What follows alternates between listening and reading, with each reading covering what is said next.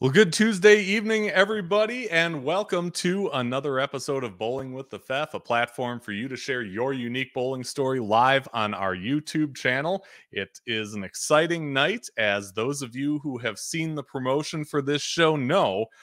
We have a terrific guest on tonight. He's a PBA Hall of Famer, a USBC Hall of Famer, and he's got a great story to tell, and we're going to have him on in just a minute here. I want to start out by congratulating Clark Polzer of the Twin Cities of Minnesota, who won Sunday's Midwest Senior Classic at Wagner's Lanes in Eau Claire, Wisconsin. If you've been paying attention to the channel over the weekend, you know that we live streamed that whole event. And Clark qualified as the top seed in the 5-player stepladder and ended up defeating Craig Schiffler 214 to 203 to win that title. Certainly an exciting day for him and all of us who got to see it live. Here's what he had to say after that win. Been, what, three and a half years since I've won last, so it was nice to win. I feel bad, though, with Craig. Yeah. I mean, because he was in pain and no idea if I'd have won if he wasn't. I am a believer that our organization needs to be out of the cities more often than we are. Eau Claire, we usually have 5 to 8 players from here that come down to the cities. So I am a believer we need to come up here. Maybe we can get 7 to 9 or 7 to 10.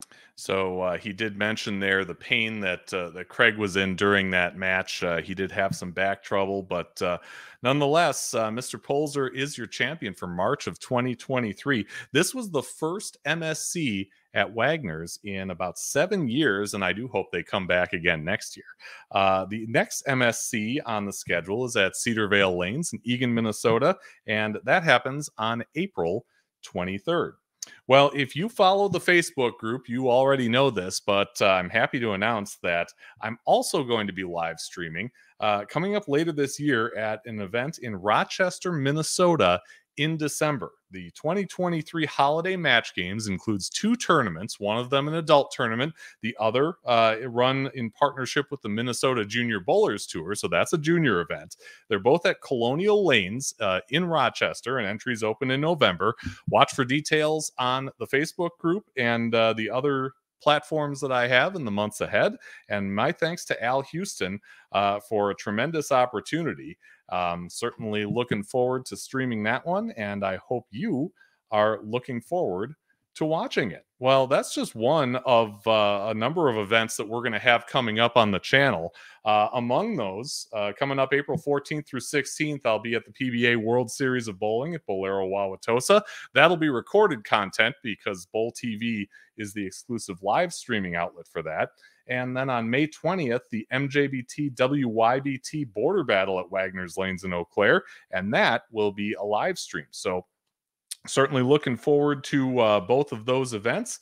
And like I said, hope you're looking forward to watching some terrific live bowling action here on the Bowling with the Fef channel. Well, the Bowling with the Fef channel couldn't be the way it was without support from our sponsor, Chip Magnet Salsa. And Chip Magnet has a great deal for you coming up here. If you didn't see it already in the Facebook group, here it is right there. We do have a promo code now, BWTF 2023.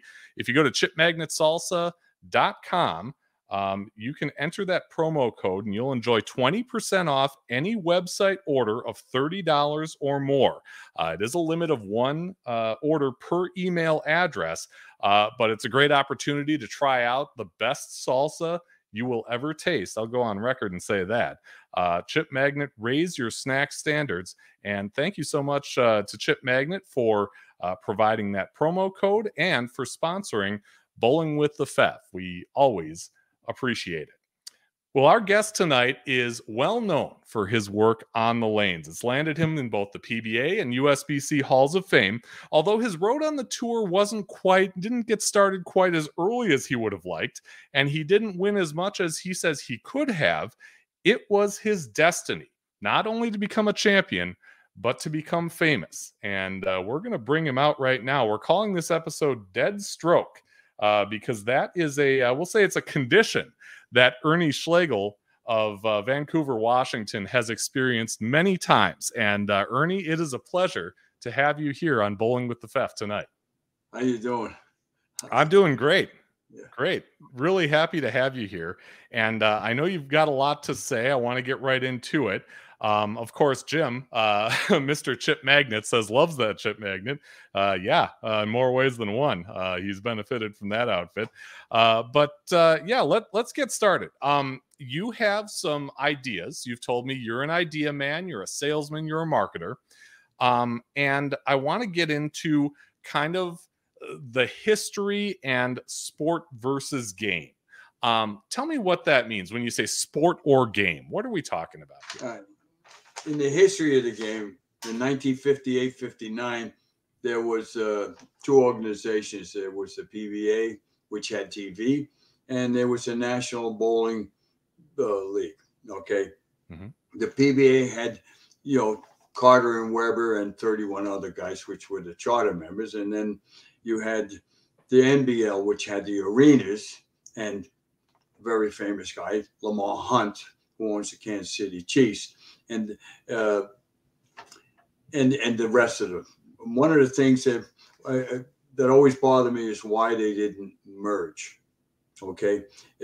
Because and bowl at the arenas with the TV in the PBA. I don't know why, but that's the past. Okay, I'm going to give you a little story, and that is there was the NFL and their owners when a rival came along, which was the AFL. Okay, and the AFL had lots of money, and they had a guy named Joe Namath, my hero. I'm a fan, and they paid him $400,000, and that everybody took notice. Okay.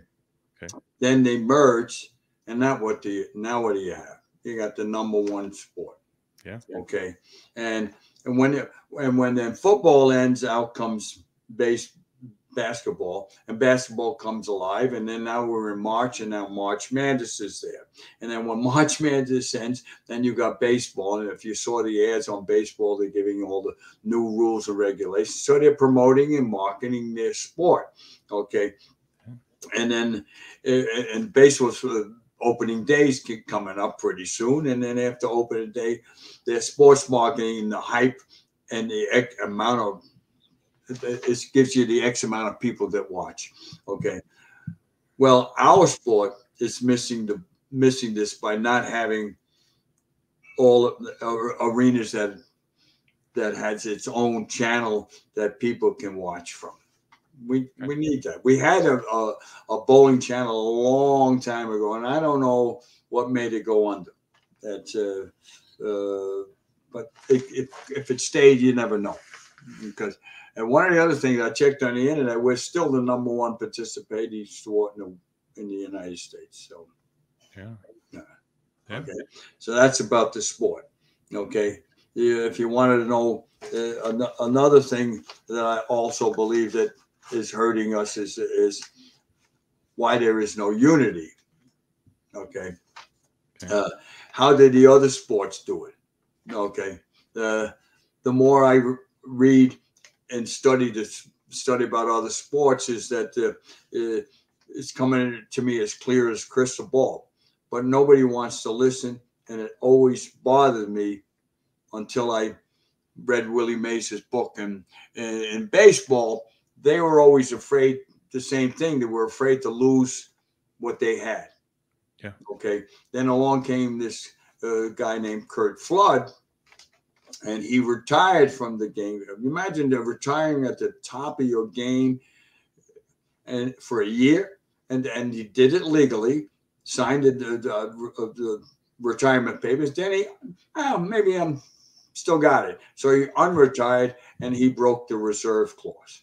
And now look what they're making. Okay. So when I start looking at that, so I try to show you some of the stuff is that did you know when Joe DiMaggio had that 56-game hitting streak, but the Yankees didn't win the World Series, they tried to lower his salary. Okay. And that's called fear or bullying from the power structure. Okay. And that's kind of what happened in bowling when we tried to do things about the power structure. So, wow, geez, we'll get rid of you. We just get new stars. And I was there and I heard that strictly because they did it to Don Johnson. He was the one that was, and I heard that. So you must understand, I was, and that's what made everybody freeze. Okay. But you must understand, I was one of the bowlers on the lower rung of, okay, players being paid.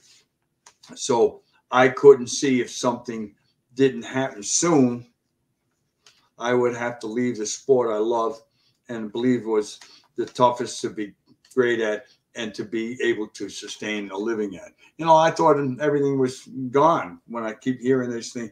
That's crazy. You know, did it happen in other sports? Maybe. I watched over the years bowlers that were really good and loved the game and leave. Why? Well, because we don't have any unity. We don't have a union. Without a union, you've got no power. Without any power, you're still going to make minuscule money. This is a multi-billion-dollar industry. Okay, and everyone, oh, wow, no, how does he know? Well, you got to understand, I invented finger grips. And I know how many finger grips I made.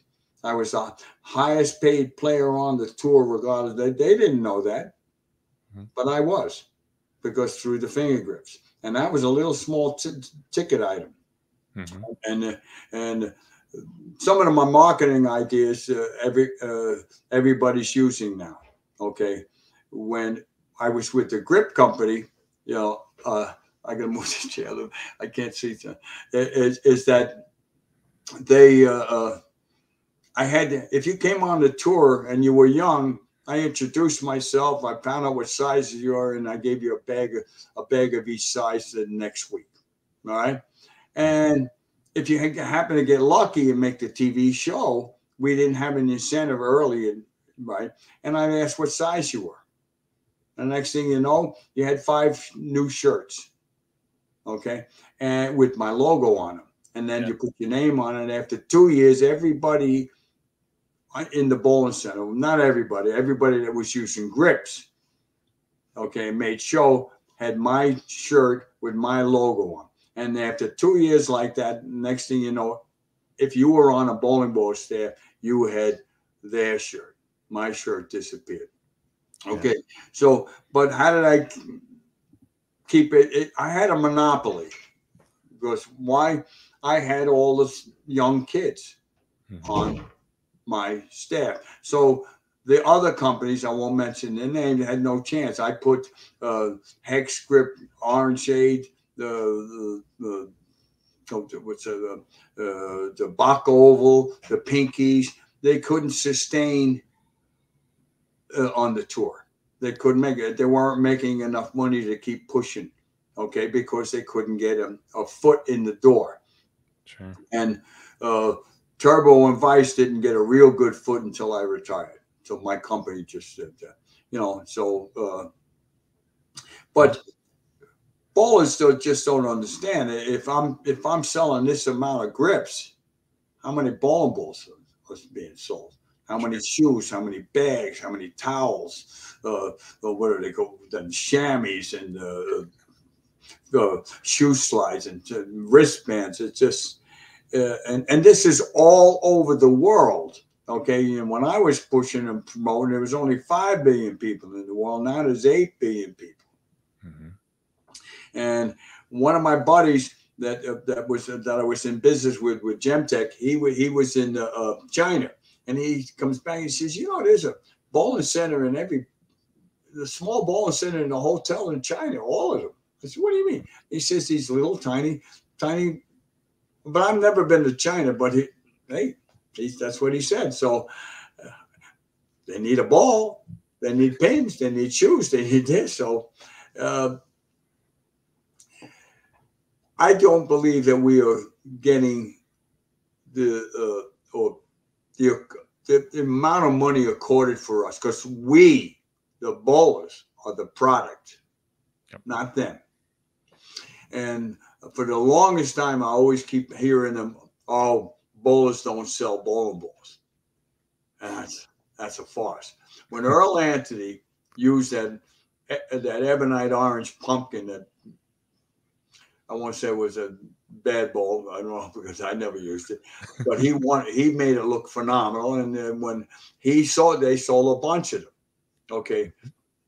And there were a lot of balls that weren't really good. Okay. The Powerball, Dick Weber won Kansas City using the Powerball, but that wasn't really a Powerball. It was a LT48 with the Powerball logo on it. And that's when the thing started to change. You can't do this. You can't alter the balls and stuff like that. All right. And there's so many things I wanted to about. We have rules and regulations about softness. And when like the Sockers, when the Sockers came out in '73, that was a lot of friction. Okay. Yeah. And after the friction, they outlawed it because the bowlers were soaking it. And when they did that, it made Columbia, who zoomed to the top because they made legalized soakers. That 5P yellow dot was an absolute phenomenal ball. Guys were trying to get them forever. And then all of a sudden, out came the black angle in 1980, because I looked it up on the internet. I wasn't sure of the dates. And phenomenal ball. And I don't know. Well, Joe Barati and Jay Robertson came to me. Ernie, you got to get one of these. I says, why? He says, wow, you should see it hook. Now, here's two guys that couldn't hook a ball on sand like me, and they're telling me the ball's hooking. So what makes it hook? Friction. Yeah. Okay. But it still had a little weight block. Okay. We outlawed that 22-0 on the executive board because I was there. Okay. And we went to lunch and they came back and they changed it, which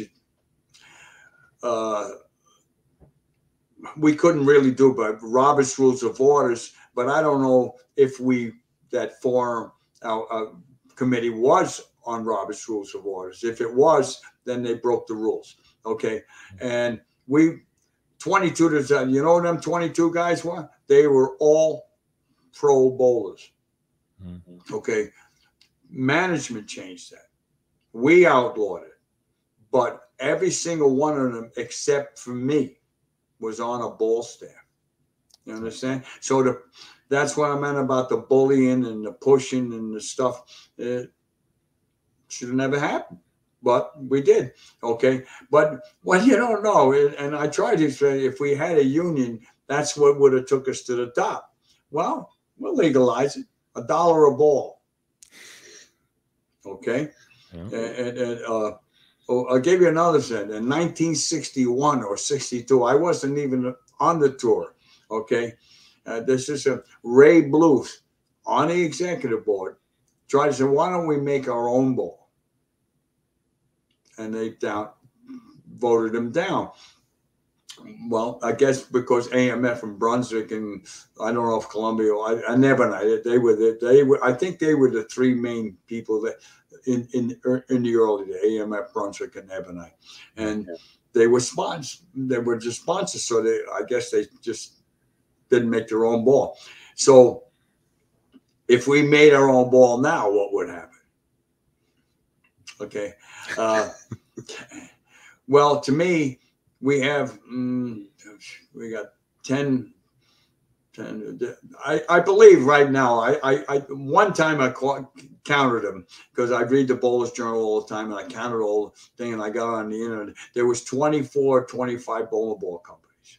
Okay, but with product registration, there's only 11. Yep. Okay, so that means the other 13 are registered. Okay. Sure. So, and then I found out there's only 60 right now. To me, I feel the PBA is right where they're supposed to be. Okay. Okay. It's not an all exempt field, but the number one, their product, they're for profit. They're not non-profit. Okay. There's 64 guys. They're all pros.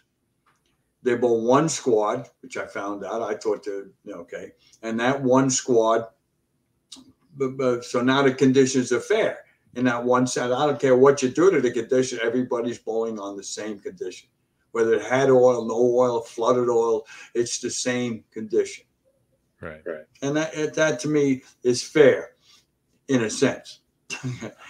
To me, the fairest way is like boxing or like tennis or, head to head.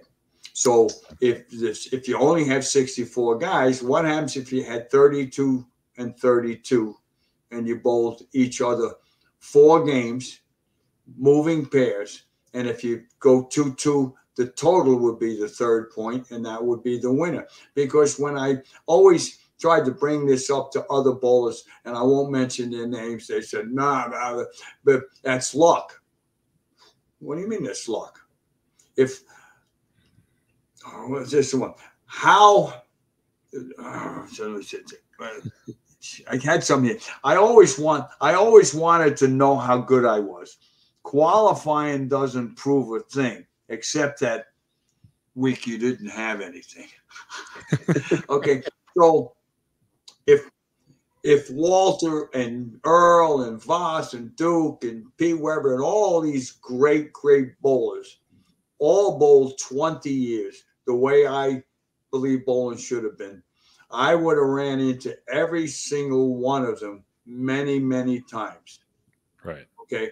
So then you would have a winning percentage against each guy.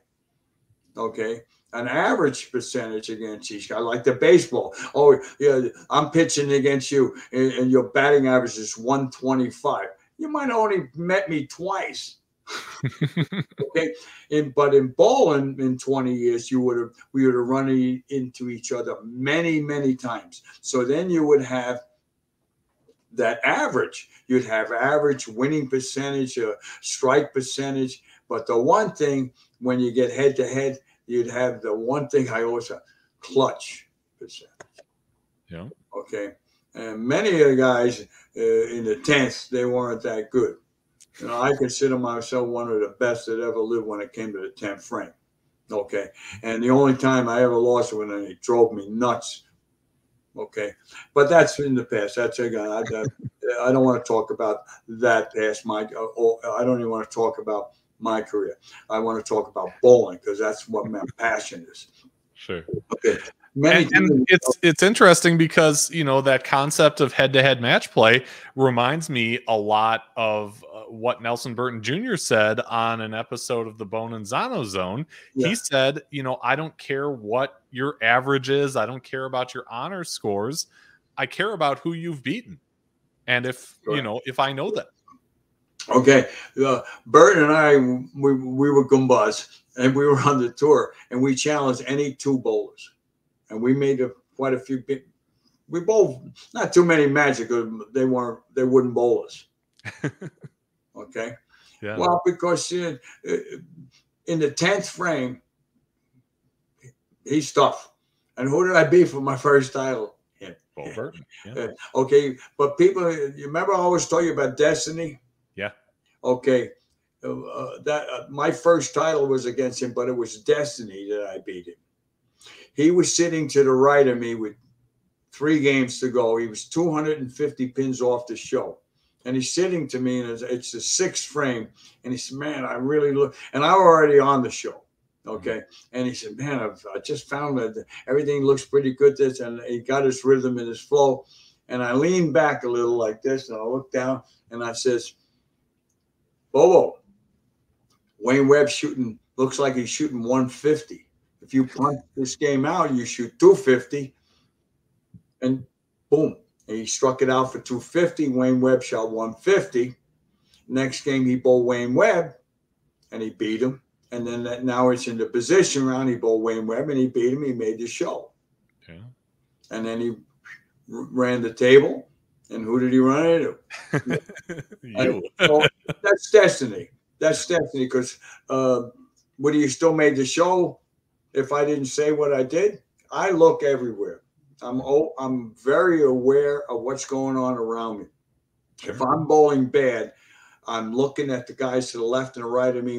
And, you know, when they come around with the board, what the cash figure is, what the finals figure, if you're to the left of me or right of me and you're close and I'm out of it, stay back. I'll stay back. I'll be quiet. Yeah. Why? Because that's a sportsmanship. Okay. Some of the guys just never understood that. And I won't mention somebody's name, but I remember one time in a tournament, I went 258, 268 to make the finals, and the guy to the left of me, I wanted to strangle him because he was out of it, and he was doing things. Look at me, and I'm trying to make the finals. No, that's not that's bad sportsmanship. That should never happen. Okay, and that's the other reason I believe head to head. You could come back tomorrow. I don't care. Sure. Okay. There's no way you could break my rhythm. There's no way that you could do anything. In qualifying, everybody wants to go at their pace, okay, and their rhythm, and you're fighting for score. So when I'm in my rhythm and and my flow, they would drive me nuts because I was bowling slow. No, they were doing that on purpose. And anybody that doesn't think that doesn't know how to bowl, okay? Because it never bothered me when I was 200 under, and that didn't happen too often. But when I was out of it, and 20 under and 150 overs cash or 200 overs cash, and so they never bothered. Oh, was I bowling slow then? No, I was bowling. You got to understand, I go at the same rhythm and pace, whether it's just me by myself, 2, 3, 4, 5. It's the same. It has to be, and it's like a metronome in your mind.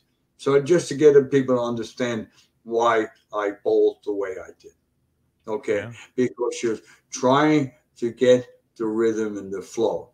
The guys, when they're bowling bad, they're jittery and edgy because you're going because they're scored. They want to go faster, okay? But when they're bowling good, everybody's slow. Yeah. Ever see anybody on 8 in a row and 9 in a row? Every time he gets a strike, he gets slower and slower and slower. And okay, if you don't know that, then you don't know how to bowl. Everybody gets slow. Yeah. Okay, because they're trying to get focused. Got to get that air out because their heart's starting to pump. Okay. Yeah. And how do I know? Yeah, I went 300, 155. I went 300, 148. Why? You shoot 300, boom, boom, boom, boom, and your heart's going like crazy, and you can't get it, and that's on the same pair. Yeah. And then what do you think I shot the next game? 268 both times. So, you froze again. Can you hear me? Uh-oh. Fef. No. Sure. Yeah. Yeah. Oh, you froze again a little bit. Good. Yeah, you froze again. Can you hear me? Yeah. Can you hear me, Fef? Yeah.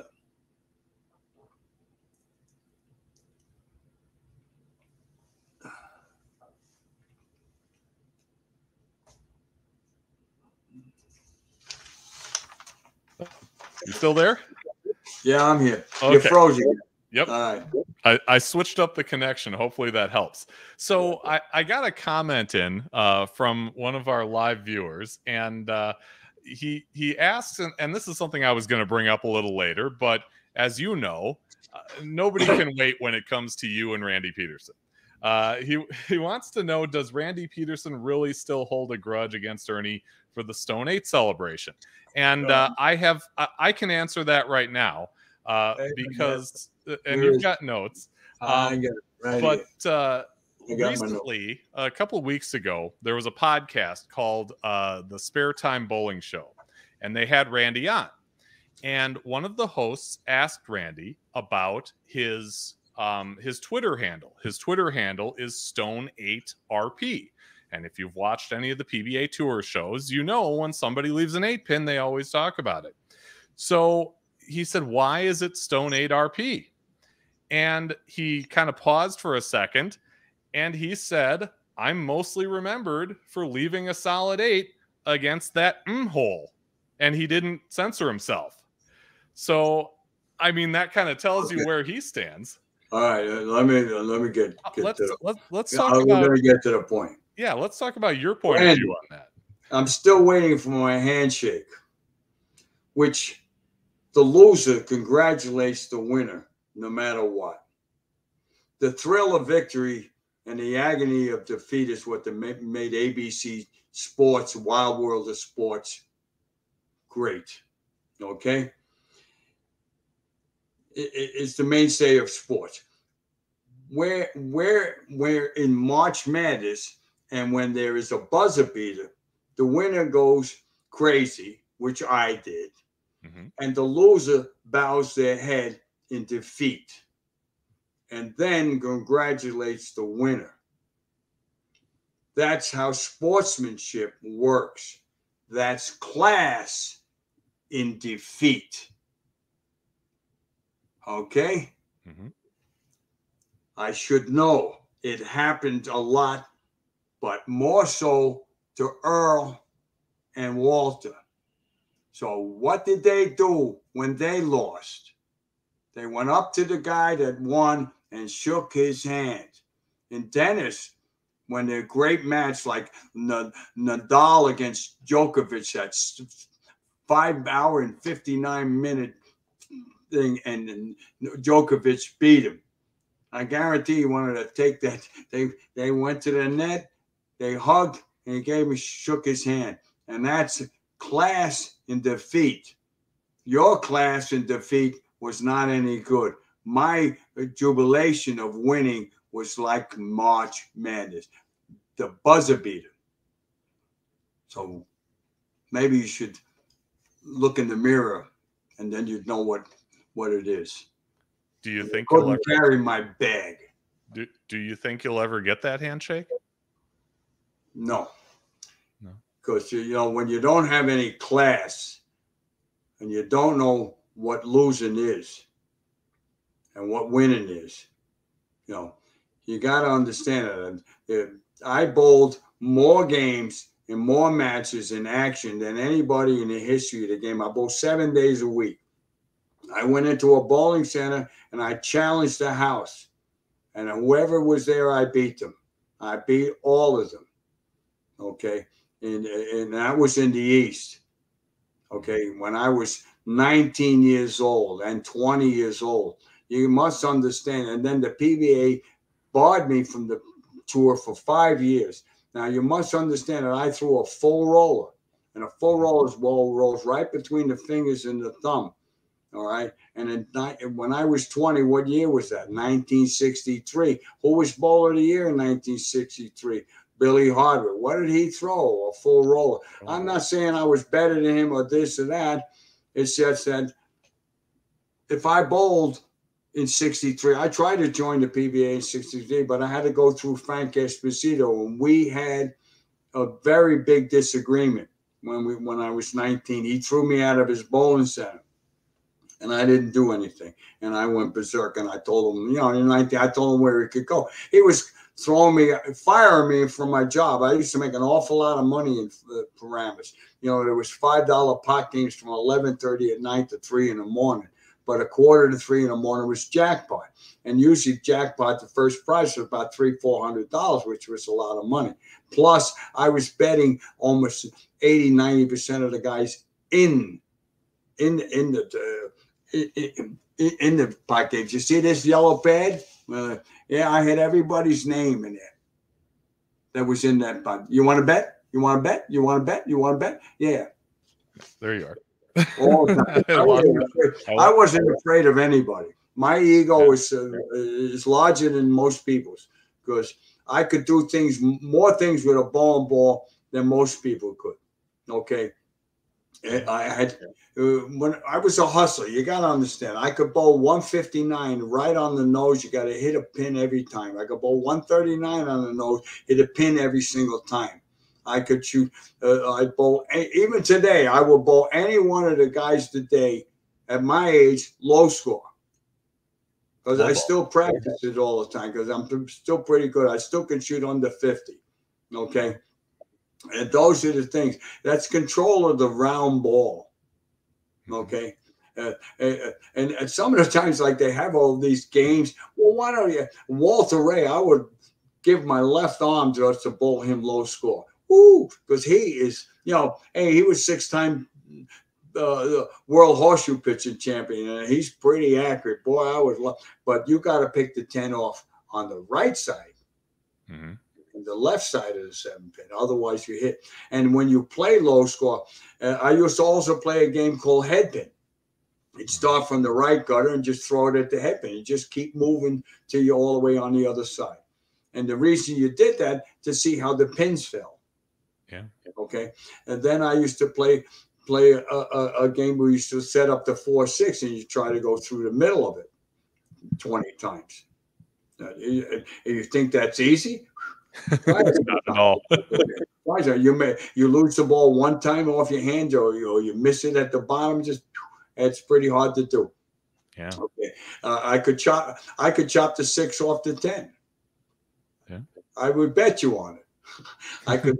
I would bet you on that I could make the 5-7. Well, I left it a lot, but the 5-7 to me was a fairly easy spare because I both strictly by mathematics. And what I mean about it is you have to know how many revolutions you throw to make that spare. Okay, some guys, I know exactly how many board I move 1-0 to make the 5-7. If the lane's hooking, it's 2-0. Okay, I can leave a washout. I can leave the 2-for-5. I can leave the bucket. I can leave everything. So when you're a hustler and you're bowling somebody, okay, you don't want to beat him to death. Otherwise, you can't make any money. He quits, and he might not come back the next week. You want him to think he's got a chance the next time. Okay. I spent the whole summer in Asbury Park bowling off the wrong foot. And it was the ugliest thing you ever wanted to see. But I made an awful lot of money. I spent the whole summer there. My girlfriend and her son had a great time there, and I had to pay for the motel, the food, and everything. And I still went home with a whole bunch of money. There we got him. Brian Voss, I don't think if he still remembers him. There was $1,000 bonus, and I bowled him. And I bowled him off the wrong foot. He bowled left hand, and we bowled it to a match. And he never had a chance. Yeah. I could bowl just as good wrong foot as I can right foot because I understand the manipulation of where you're supposed to stand. Okay. You talked about some of the action, and you're famous for your success in action matches. Tell me about the skill that you acquire from doing that enough, because we don't have, anything like these action matches that you had in New York. But the population, you guys have to understand, it was bowling exploded, and I mean exploded in New York City. New York, it has 5 boroughs. I mean, 5 boroughs, they were packed. There was action everywhere. And there was action in Connecticut, New Jersey, Pennsylvania, Rhode Island. And I went to all of the places. And if they didn't know who you were, I went up to Rome, New York. Okay. And we went up there, and it was in November. And I'll never forget it. I bowled this potato farmer, and we went there. And when we went up there, we bowled in this place called Boonville Bowl. All right. And it was in the blizzard. Okay. And we went in there, and my buddy Stevie, he was bowling, and I was sitting in they had little tiny bleachers, and I was sitting in the bleachers having a cup of coffee. And these 2 guys came over and wanted to know if he bowled. And he says, "Nah, I don't bowl singles, but I bowl doubles." And he pointed to me. And so him and I bowled these two guys. We beat them for $40 a piece. And they said, "You guys are hustlers." I said, "No, we're not. We're just being here." Yeah. So they sent us to this Rome bowling center. Mm-hmm. He says, "You want action? There's a whole bushel for them." We went in there and I bowled this potato farmer, and he beat me for 1,500. I said, but he both. You got to understand, scores were never super high. I mean, this guy beat me. He beat me a 3-game set, and then I bowled him singing. Yeah, I said, this is enough. So I went back to Boonville Bowl, and they let me bowl. I must have bowled like 50 games. Okay, then I went back, and I'll never forget. I feel even today I feel bad about this because I bowled this one guy, and since the potato farm beat me, and I didn't bowl that good against the potato farmer, and the potato farmer didn't bowl that good, right. But you got to understand, 190, 200, 2-0 was really good, and everything was close. It wasn't 250s, 260s. It was close. So I bowled this guy, and I beat him for like 800 or 900. And we went out to the car, and we were in the back, and we come around, and he must have went out the front, and he's walking down, and he's got his head bowed. And then I finally realized I beat him for his Christmas club money. I didn't know. Well, that was his fault. I didn't know. Right. Hey, that's what you gamble for. Then the next day I went back, and you cannot believe this place. It was packed with people coming to get me. And I bowled this one kid, and I bowled him 1,000 a game. All right.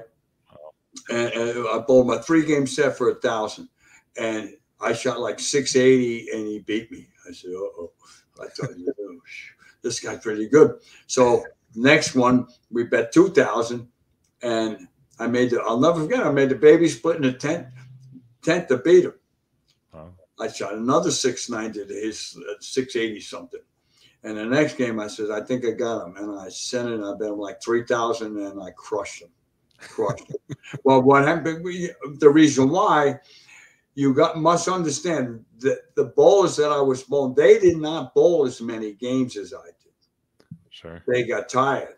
Yeah. And he got tired. This was the 9th game, 9 games. And then I bowled him again. And we really sent it in, and I crushed him. I couldn't believe how much money we made. Then we went went over to Rome, Utica, New York, which was close. And I was bowling this guy 2-game sets, 50, 50, and 100. Right? Mm-hmm. He always won a game, but he never won the total. Yeah. But he never had a chance. That guy never had a chance. Okay. Sure. Then I went back to Rome Bowling Center. I can't believe it. If we didn't make $10,000, $12,000 up there, but you got to understand, Rome Bowling Center. You know how many Italians were in there? I was going to say, these are potentially dangerous places. I mean, you're going in with friends, right? I never feared anybody. Yeah. The only person you wanted to be afraid of was me. You got to understand, I come from New York City. I grew up in the heroin gang-oriented thing. I don't ever like to say bad things about myself, but mm-hmm. I never feared anybody. Yeah. The only person I feared was my father. He had, you see it, when he went like that, he had his muscles like that, and then he made another muscle. And you never lie, cheat, or steal, and don't do drugs. If you did drugs, he said he'd kill you. And he said, "Your shotgun, one for each eye, blow your head off." And yeah, scared me. When I was in high school, this one guy was like trying to bully me and taking some drugs, and then it was marijuana, anything that marijuana did. And I just looked him straight in the eye. I says, "You don't scare me one bit." And he looked at me, "What you mean?" And I says, My father scares me 10 times more than you. Maybe I'll bring him to come see you tomorrow. And and then he said no, and then we became friends. You know, so I wasn't. If you're a nice guy and you come across that way, okay, what you got to fear? You know, when I bowled it, now I'm the only professional bowler ever from New York City. New York City, Manhattan Island. Okay, Johnny Bertragis from Brooklyn, Joe Barati's from the Bronx, Lemongello's from Long Island, Jimmy McHugh's from New Jersey. They were all from different. I'm the only one from Manhattan that bowled on the tour. Yeah, Roth was New Jersey, right? No, he was Brooklyn. He was from Brooklyn, Rainbow Lanes, a lot of it. But I'm the only one from Manhattan. Yeah. Okay, I used to bowl in Harlem Lanes, 125th Street and Broadway. Okay, I was the only white guy in the place. Okay, but I didn't worry. We were bold and boy, ton of action. You couldn't believe the action there was, and they loved to get. But people don't understand. At the end of the night, you beat the guy you beat him for all his money. Mm-hmm. You know, but I didn't worry. You know, I just don't know. I just don't know why. It's just I used to bowl in Lenox Lanes. Now Lenox Lanes was on 145th Street and Broadway, and there was a mixture of everybody. They had security guards in there. Same thing with Harlem Lanes. Tiny was 6'8" and about 280, and a gun as big as you didn't fool with it. He made sure everybody. You know, I had a couple of times and Tiny would and they ooh. And they all stopped because you can't believe how big Tiny was. Nobody, you know, they wouldn't allow it. And Lenox Lanes was the same way. But Lenox Lanes, there was a ton of action. Ooh. And I remember, and the Harlem Lanes had a tournament called Against Heavy Wood, right? And I'll never forget, I was leading the tournament, okay? Mm-hmm. And there's a phone call for me. Who the hell knew I was there? And it was for me. And there's a guy, two guys came in for action from Webster Bowl. And they wanted to bowl doubles, but this one guy, the one real good bowler, they didn't have a partner, and they called me. And I didn't want to. Hey, I'm waiting for the tournament's almost over. I'm ready to collect my money. No, don't worry. Got in the car, me and my buddy, straight up to there, and that's the first time I ever met Mike Lemongello when he was a kid. Yeah, he bowled, but his partner wasn't that good. Yeah, Phil Lomenzo. I don't know if he's still alive, but if Mike is listening, Phil wasn't that good. So I bowled with this guy, Whitey Bird, and we beat him for I don't know how much money. And they gave me $100 for out the day. I didn't have to spend. I didn't have to bet a nickel. I didn't spend it. I was there. They were sponsoring. Hey, anytime you bowl action and it don't cost you anything, yeah. Yeah. Now I went back to Harlem Lanes. I won the tournament. Yeah. So yeah. You talked about going on tour, and you started in 1968. And when I reached out to Larry Lickstein and asked him about you, he told me that I needed to bring up something from the next season, from 1969. He said, just ask Ernie about the day before practice in Redwood City, 1969, rooming with Larry. Can you indulge us? Oh, yeah. Well, I was in Redwood City, California. I'm in the Travel Lodge, and it's a beautiful day. And I got my door open, and it's just nice. It might have been 80 degrees. And Larry walks by the door, and I said, hey, Lefty Larry. And he goes, oh, Ernie, because I knew him from the action. Mm-hmm. And he comes in, and he goes down, and he cancels his room, and he's going to room with me. Now, you got to understand, it's the summer in there. So he's got his shirt bag, and he hangs it on this thing, right? Mm-hmm. No big deal. Why you go to bed? Well, it gets cold at night, Sure. right? And guess what? He hung it on it. He hung it on the heater. And all no. about 2 or 3 o'clock in the morning, and smoke is everywhere, and the alarm's going up. He burned a hole. It burned a hole in every single one of his shirts in the same exact spot. It was the funniest thing. So he gets to the tournament, and Harry Golden says to him, "Oh, you're the guy that almost burnt the house." He says, "Mr. Golden," he says, "can I bowl without a name shirt on?" He says, "I made him get a shirt, otherwise he would find him." Oh no.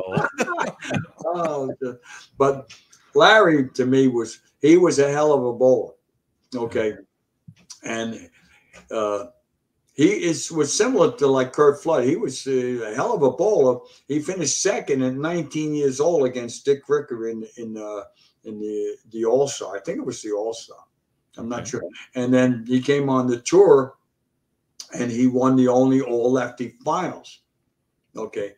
And that was the only reason that happened is because the guy hated lefties, right? And he locked the doors and did the lanes himself. Well, the machine was broken, and guess what? He went from 8 lefties in the finals to 16. Oh. Yeah. And Burton needed a strike to make the finals and left a solid 10. Solid 10 or 7. I know he's just stuffed it. He would have been the only righty. Okay. Hey, that was one of the greatest tournaments I ever bowled. I never missed the pocket, but you couldn't strike. You could not strike. I don't know why. So lane conditions were always a factor for guys in them days. Okay. I got a story I was going to tell you. In 1968, my first tournament on the tour. All right, get there. And we're bowling in Denver, Colorado, in Colorado Bowl. And then they had A squad and B squad, and you would bowl. They had a 2.5 hour practice session. You could bowl anytime you want. So I must have bowled 2 hours, and you can't believe how many times I threw 20 in a row. I said, "Wow, I'm not." And then I come in and I bowled the next morning. My ball was I thought I was parting the sea. There was so much oil. I couldn't believe it. I was 200 on. I couldn't get the ball to the head. It was going right more than it was going left. And what happened? The layman said, "Oh, they didn't want the B squad to have a real bad shot." What happened to me? I was on A squad, and that was my first experience on the tour when I knew things were trouble. Yeah. Because now the next week I was on B squad and A squad got it. Well, see, people don't understand the format was so unfair because you bowl 12 games on Wednesday and 6 on Thursday. And if you made the cut, then you bowled 8 on. Well, when you first bowled, it was you'd only bowl. Only 16 guys made the finals. Okay, and then eventually you would bowl 24. When they made 24, it was ridiculous. After that was where the turmoil really came into. That's where there was all the fighting and arguing. Because if A squad had it and B squad did, and B squad was complaining, and then B squad had it and A squad did, and after a while you'd have the every other. So you're on A, and you had the bad squad. Next week you're on B, and you're on the bad squad. You're on A, the bad squad. So you might go 0 for 3, 0 for 4, 0 for 5 record, and you think you're bowling bad. No, the lane conditions were different. But if they were 4 6s, then that to me was, and you can't believe how many times management again. Yeah. Okay. The constant management, they were running what and how things were going. This is why. So after 8 years, 1976. In 1974 and 1975 were my 2 worst years. Okay, let me see what I got there. Yeah, no, that's the history of it. Okay. And in them 2 years, I made a couple of dollars, not enough to. I always made a profit for my sponsor, but what about me? So I was surviving in a sense, okay, paying the bills and stuff like that. But I thought it was, here I'm now. I'm 32 years old. I'm in Detroit. I'm sitting in the chair and just. I know I've never been depressed in my life, but I was then. I thought everything was over. And then I looked up and I couldn't believe it. There I was. And I'm not kidding. I had a vision. And there it was. It was me on that wall bowling. And I was the bicentennial kid. I just, oh, wow, 1976, the bicentennial. Wow. Boom. And you couldn't believe it. So now, when I went to the bowl, it was the last stop on the tour. And I went, yeah, you watch me in 76. Yeah, I'm going to be you. Because all of a sudden, I was rejuvenated. I had something. And it was just unbelievable. All right. Yeah. And I was sitting in the stands at the same, and while I was watching that me on that wall, a couple of seconds later, and that's just the truth. Up popped another face.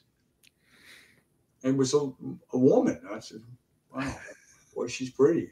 But I didn't know who she was. Yeah.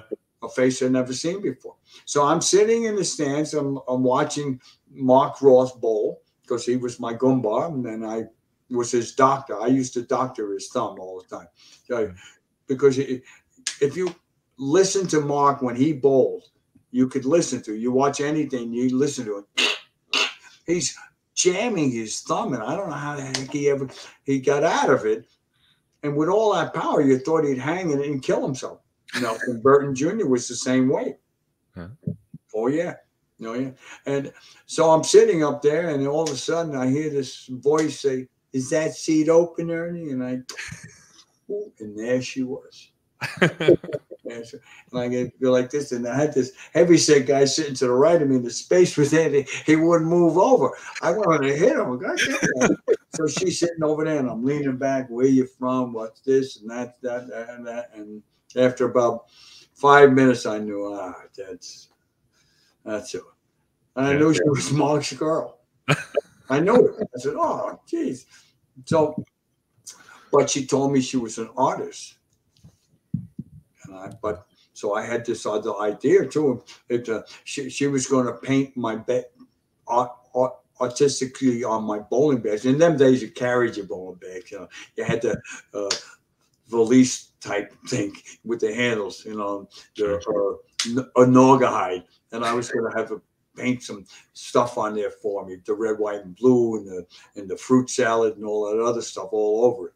Okay, and so.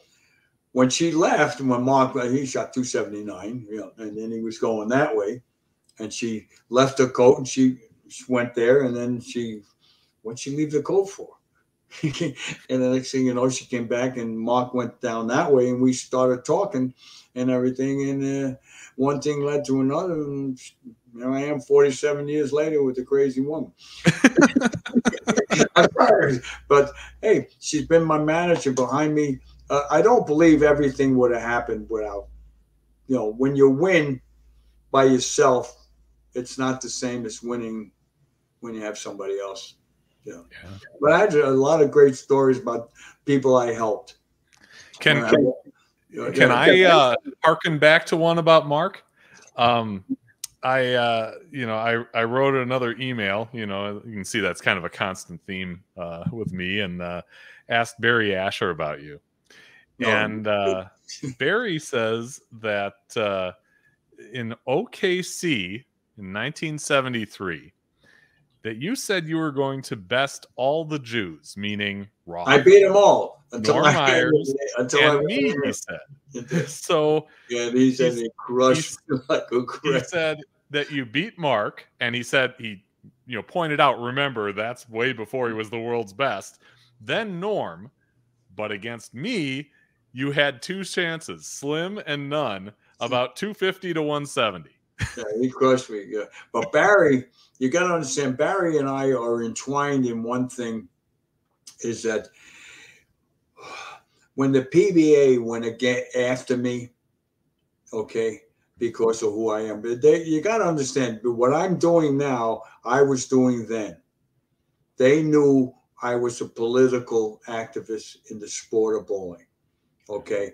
And if I kept winning and winning, maybe people would listen. And they were afraid of that. Okay, meaning I would break their bubble or make them change whatever they were doing. But it destroyed Barry because he was slow. Sam Flanagan was slow.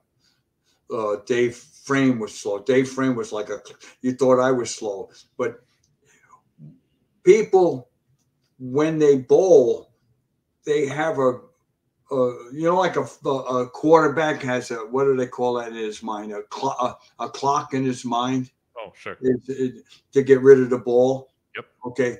When you bowl, you have a clock in there when everything feels right and you go. Mm-hmm. Okay. Today, there would be no problem for me because I have a 25-second clock. I used to take 16, 17, 18 at the most. And I don't even think I took that. Okay. But 15 seconds standing on the that's an eternity. All right. You want to okay. That's 6. Okay. It's already awkward after 6. It's an eternity when you're bowling bad. Mm-hmm. All right. And they would, I gave you another story. They were driving me crazy when I'm with the slow bowling. Okay. Mm-hmm. And they had a rule that when they go into the 10th frame, you're not supposed to go into the set T area, okay, when the other bowlers are bowling. I'm on a 4-bag going into the 10th frame, and they're coming in and doing all kinds of things with their balls and stuff, and I hit the nose, and I left the 6-pin. And then somebody said something, and that's all I had. I blew up. I made the 6-pin. Okay. Now I don't re-rack. You gotta understand, because the only bad rack is the one you get 9 on. Ask Randy. Okay. And the only good rack is the one you get 10 on. Right. Okay. If you hit the nose and they all went down, must have been a good rack. Mm-hmm. Okay. So I lost my train. Okay. So when you go to bowl in I'm losing my train of thought again. Trying to get them back where I'm about to help me, please. Yeah. So when you're bowling and you have that clock, okay, I remember. Boom. So now I sat down and you're allowed 5 re-racks. Wow. I made the spare in the 10th frame. Guess what I did? Re-rack. I re-racked 5 times on the fill ball. Wow. and you could hear them. And they were out ready to explode. Yeah. Oh, geez, bad rack. Re-rack. Oh, bad rack. Well, because that's unsportsmanship-like conduct. No. And everybody that does that, they're doing it for a reason. That's why bowling for score stinks. Because everybody is fighting to get where they want in score. Mm-hmm. Okay, if I'm bowling you, I don't care if you come back tomorrow, 2 days, 5 days, it's just you and me. It's like a boxing match. Yeah. Okay. It's the only thing is if you're in a rhythm. Okay. Did you ever see the movie King Richard? Boy, I have not. No. Venus and Serena. Well, Venus was 14 years old, and I saw it. She was beating the number 1 by a bunch, and she was in dead stroke, and she had a bathroom break. 9 minutes. Wow. 10 minutes. Okay. Yeah. So There you go. to me, that's unsportsmanship. Like kind of that stuff should never happen in any sport. Even in football, it gets me aggravated. Sure. You know, a guy shooting field goal to beat you. Hey, you lose, you lose. Right. To me, Time that's out. unsportsmanship. Like kind of that stuff should be out of sports. Yeah. Out of sports. So I've got a few comments here. Same gentleman, BSJ83, wants to know if you have any favorites currently on the PBA Tour and what you think of two-handers. Okay, Chris Barnes is my idol. Okay. Let me explain what. I was bowling with this guy, a double runner up in Seattle. His name is Ryan Oldman. Okay. And we bowled. The first 3 games, he went 190, 2-0, 180. And then he asked me, "What do you think, Ernie?" I said, "What kind of ball you got? Let me see." And I said, "Why don't you try that ball over there?" Mm-hmm. He shot 305 over for the next 5. Good thing he couldn't carry. Yeah. So, when they talk about ball reps, I know what's right and what's wrong. Okay. Yeah. Okay. So now we make the finals, and he calls his wife, and he brings his kid up. Now you got him. His kid was 6 at the time. His name is Chris. Okay. Or Christopher. Okay. And he's had at that time 3 heart not transplants. They putting valves in his heart as he gets older. Okay. Mm-hmm. And they come up to bowl. They come up to watch it going to bowl the finals, right? And brings his wife, and we're sitting there. "How you doing?" He's cute as a button, this kid. And I asked him, I said to him, I says, "Wow, you know, and he says, Chris Barnes is his favorite."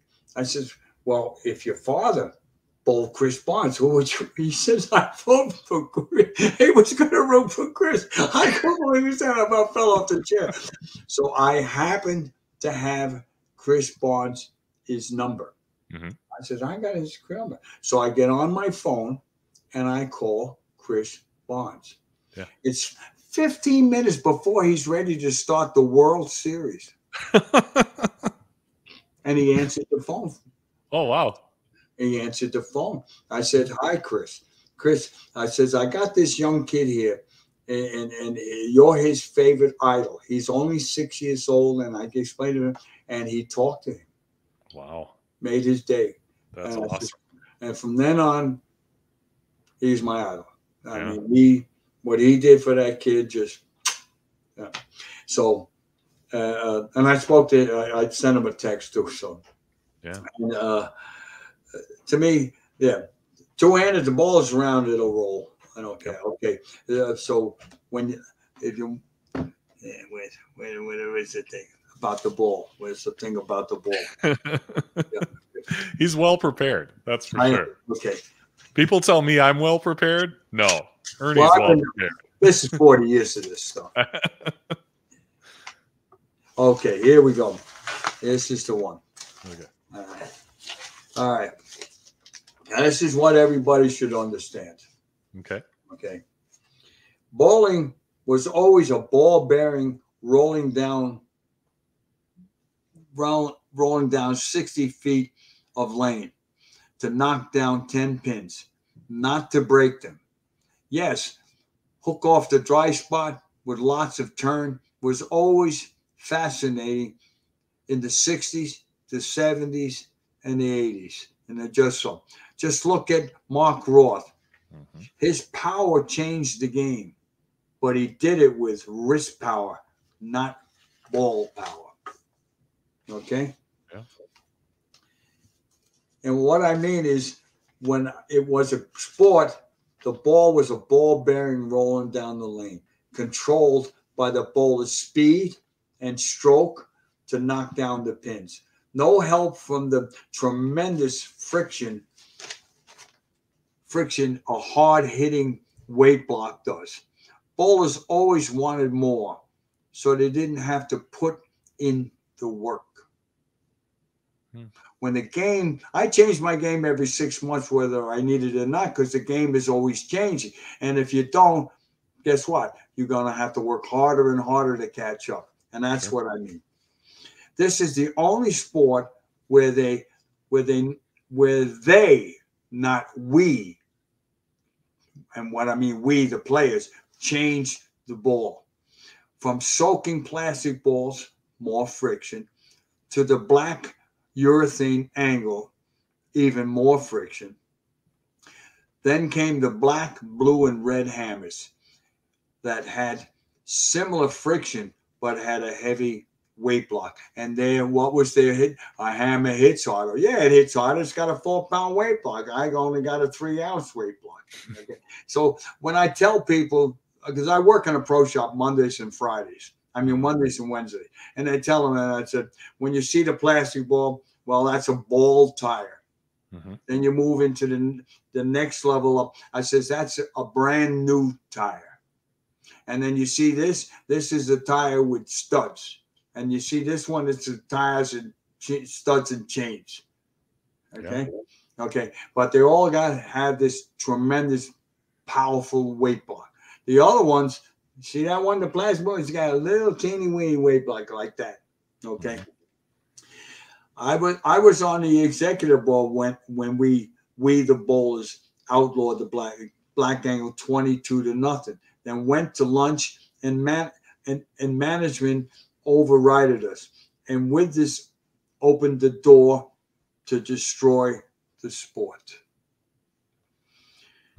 AMF, Brunswick, Columbia, Ebonite, Fab-Ball, Hammer.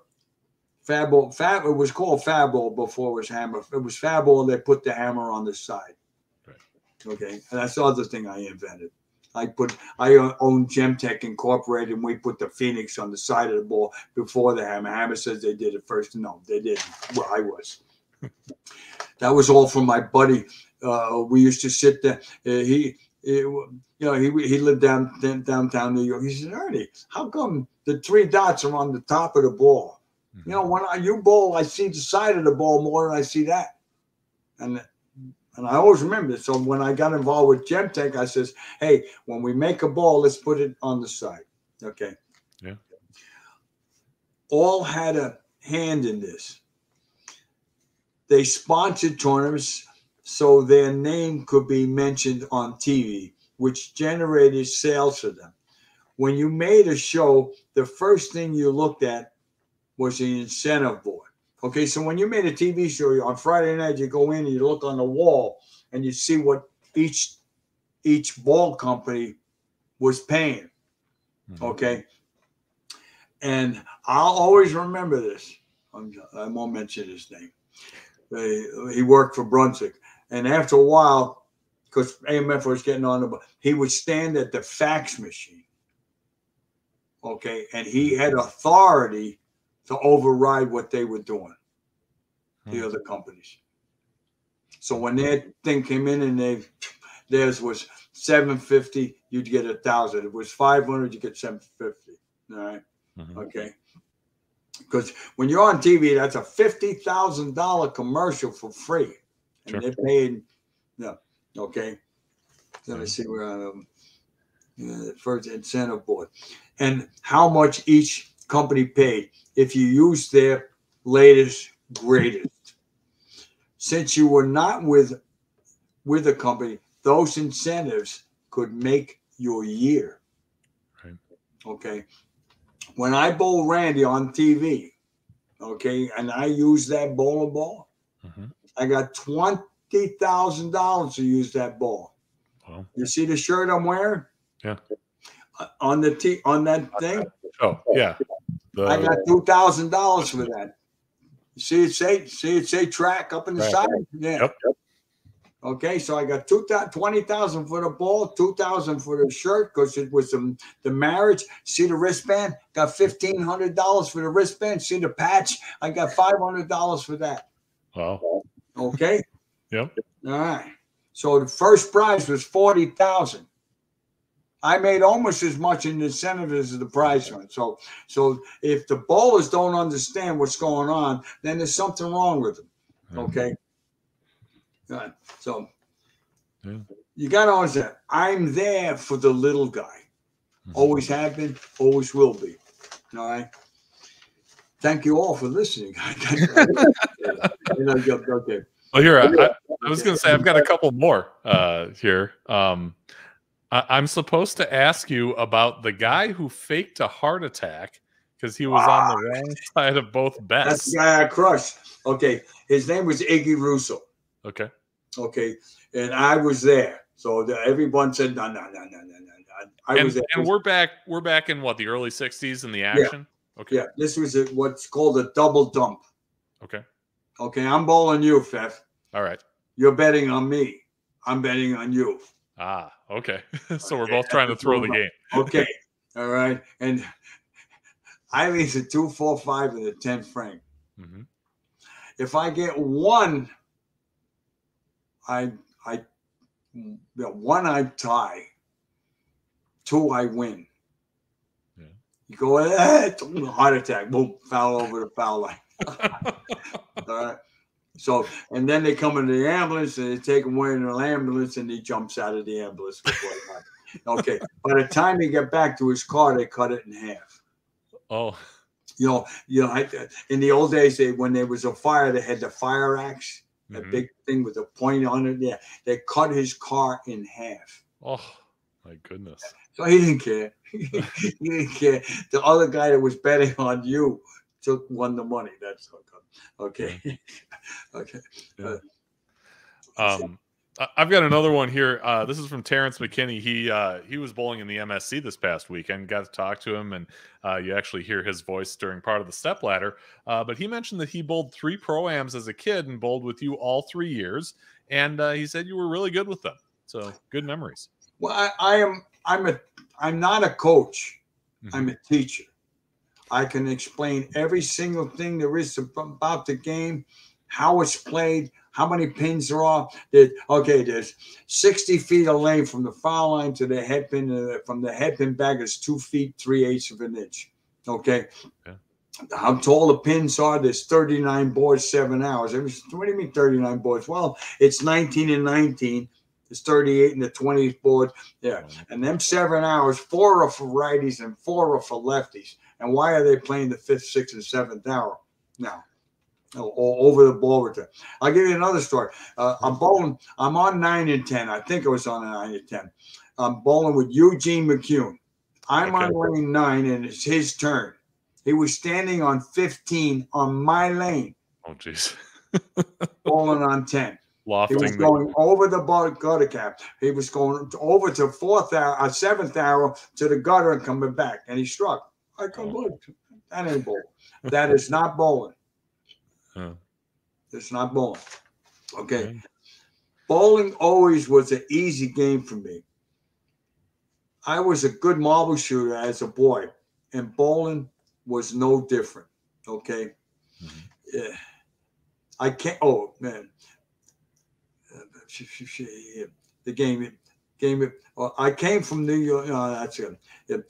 Not diminished or become a joke. It's becoming a joke because of the way this thing is going. It's just stupid, the game. All right. And the bowlers rather using your thing. Do you see anybody ever play 1, 2, 3 anymore? 4, 5, 6 at the second arrow? Why don't you just take that part of the lane and just get rid of it? All right. Bowling balls were always ball bearings, controlled by feel of speed, roll, and angle, and how we got there. Okay. It's almost the same thing I was saying before, but the ball bearing didn't have a 6-7 pound weight block. I didn't mind the friction change because we went from wood to synthetics, which moves the oil. But all players, shot makers, had a chance. And the TV, even when the urethane ball was out, it still was. I bowled awful good with the black angle. I played the gutter. First arrow, second arrow, third arrow. The other guys were inside. But once you put the bomb inside the ball with the friction, and these high reps, hey, I'll give you another story. I'm not going to mention. Have you ever heard of Kelly Kaufman? Yes. Okay. If you saw the size of his wrist. Oh, yeah. Okay. And did you ever see? Well, I asked him 20 years later after he was off the tour. Mm-hmm. I says, no, with that amount of power, why didn't you use, because he was with Ebonite. Yep. I said, why don't you use one of those Ebonite rubber balls or plastic ball, play the game right like me, right up second hour with 5,000 reps that you could put on the board. I don't think anybody could have beat you. Mm-hmm. You know what he said? What did he say? He was with the company. The company wanted him to use the Sure. And every time he missed, he got a 4 count. Yeah. 4. That's the first time I ever seen. I've seen a couple 4 counts. I left a couple, but that was on the funky racks and high boards. You hit a high board, the ball changes direction. Sure. But that's the same thing. I mean, he used that crush. I think the red crush ball. Mm-hmm. Oh, he annihilated pins. Yeah. But every time he got slow or he missed, it was a 4 count. So when you get accounts like that, you can't throw enough strikes. Can't keep And up. he couldn't make a spare. Why he couldn't make a spare? Because why didn't he use a plastic ball or a rubber ball? Yeah. Okay, I'll get another story. Craig Tucholsky, another big moose. All right. He's in 12th in the regional, and I'm sitting back there, and he says, Ernie, what do you think? I said, why don't you get that ball over there? That's my spare ball. It was a hard rubber ball. He said, yeah, why don't you move over here, look over here, do that. 299. Wow. He shot. Okay? Because the ball is round, it'll roll. So he went up into the friction, and he went like 5 to 12, went right up there, and it just stayed there. Crunch, crunch. Because his power and revs. Yeah. John Fantini, I had a mineral light. That was the other one. I had a mineral light, right? He went right up, and there's no oil any bowling center in the United States on 1, 2, 3 because the machine can't get there. Well, he went right up 1, 2, 2, turn the hell out of it. He shot 279 with that mineral light. Wow. Because once the ball gets past the oil, it's all dry, and an angle. Okay. Yeah. So that tells me that bowlers with high revs could probably play out there and go around. That's why I said, God, I wish I was 40 years younger. And could I play way out with these high performance players? If you look at the when I beat Randy, they were all in and I was out. Yep. But I'm the one that created that. People don't understand. I was probably the first guy to do what they did. Here, get a load of this. C Money Bowles says, I am that 6-year-old kid he was talking about with Chris Barnes. He says, tell Ernie hello for me. It's been a long time. Oh, Chris, where's he from? Where's he living now? I don't know. C Money Bowles, if you're still with us, let us know. Let us know in the chat. Oh, wow. He's got to be, he's got to be 18, 19. Yeah. Maybe, yeah. Oh, if he's still alive, beautiful. It was phenomenal. He says, I am here. Yeah, where are you from? let us know. Well, where is he? Yeah, where are you right now? Yeah. Where's he live? He's currently 21. Okay. And where are you living? Let us know in the chat. We'll put it up.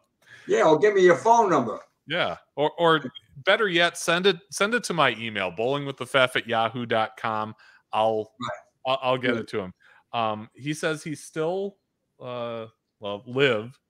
he still lives in Gresham. Oh, good. Gresham, good. There you go. I don't go across the tracks anymore. Well, ever since COVID, you got trapped in. I'm 80. I traveled for 40 so many years. If I go 25 miles, that's a lot. That's a long way. Yeah. Here's another one. BSJ83 wants to know, when you were PBA president, who was more difficult to deal with, Marshall Holman or Pete Weber? Pete Weber's my friend. Yeah. And that's it? Okay, you remember I told you when I shot 258, 268, and the guy that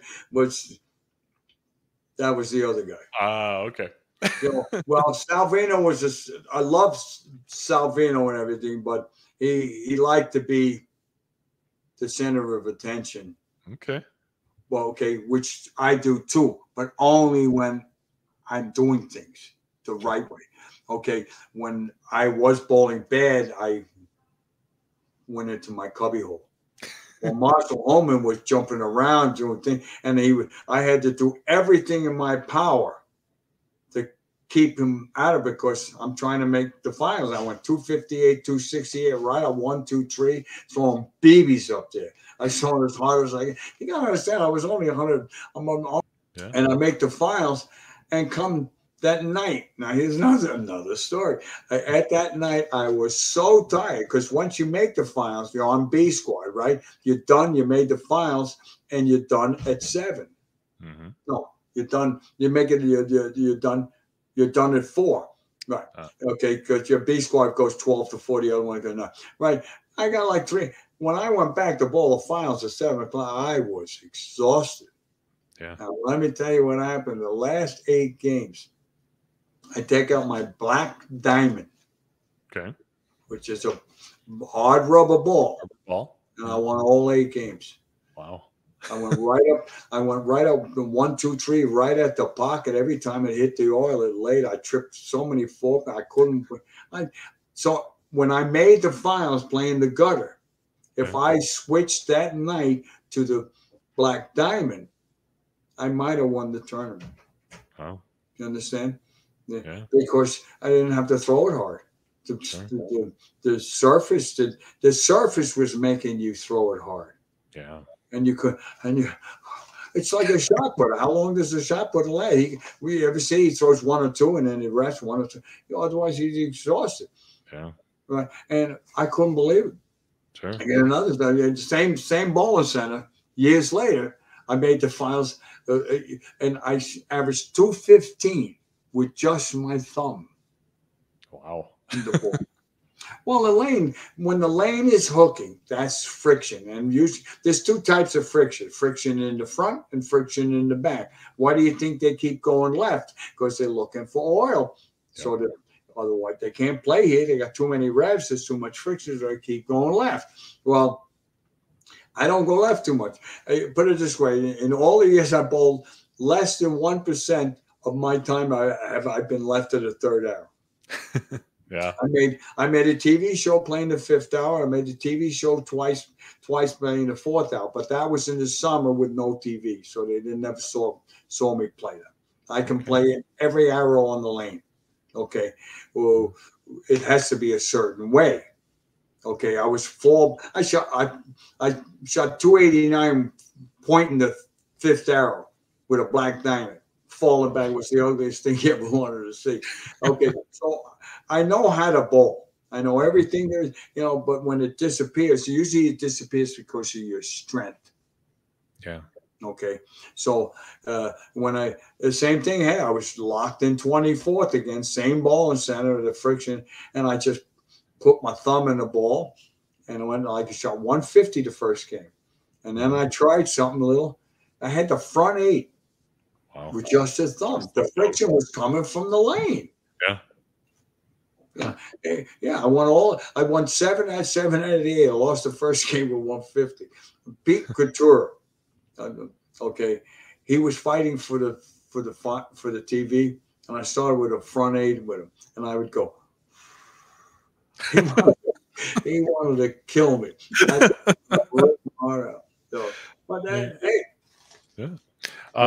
So C Money says he will definitely reach out and give you his number. Like I said, bowlingwithff@yahoo.com. That way you don't have to, put it out in the public, all that stuff.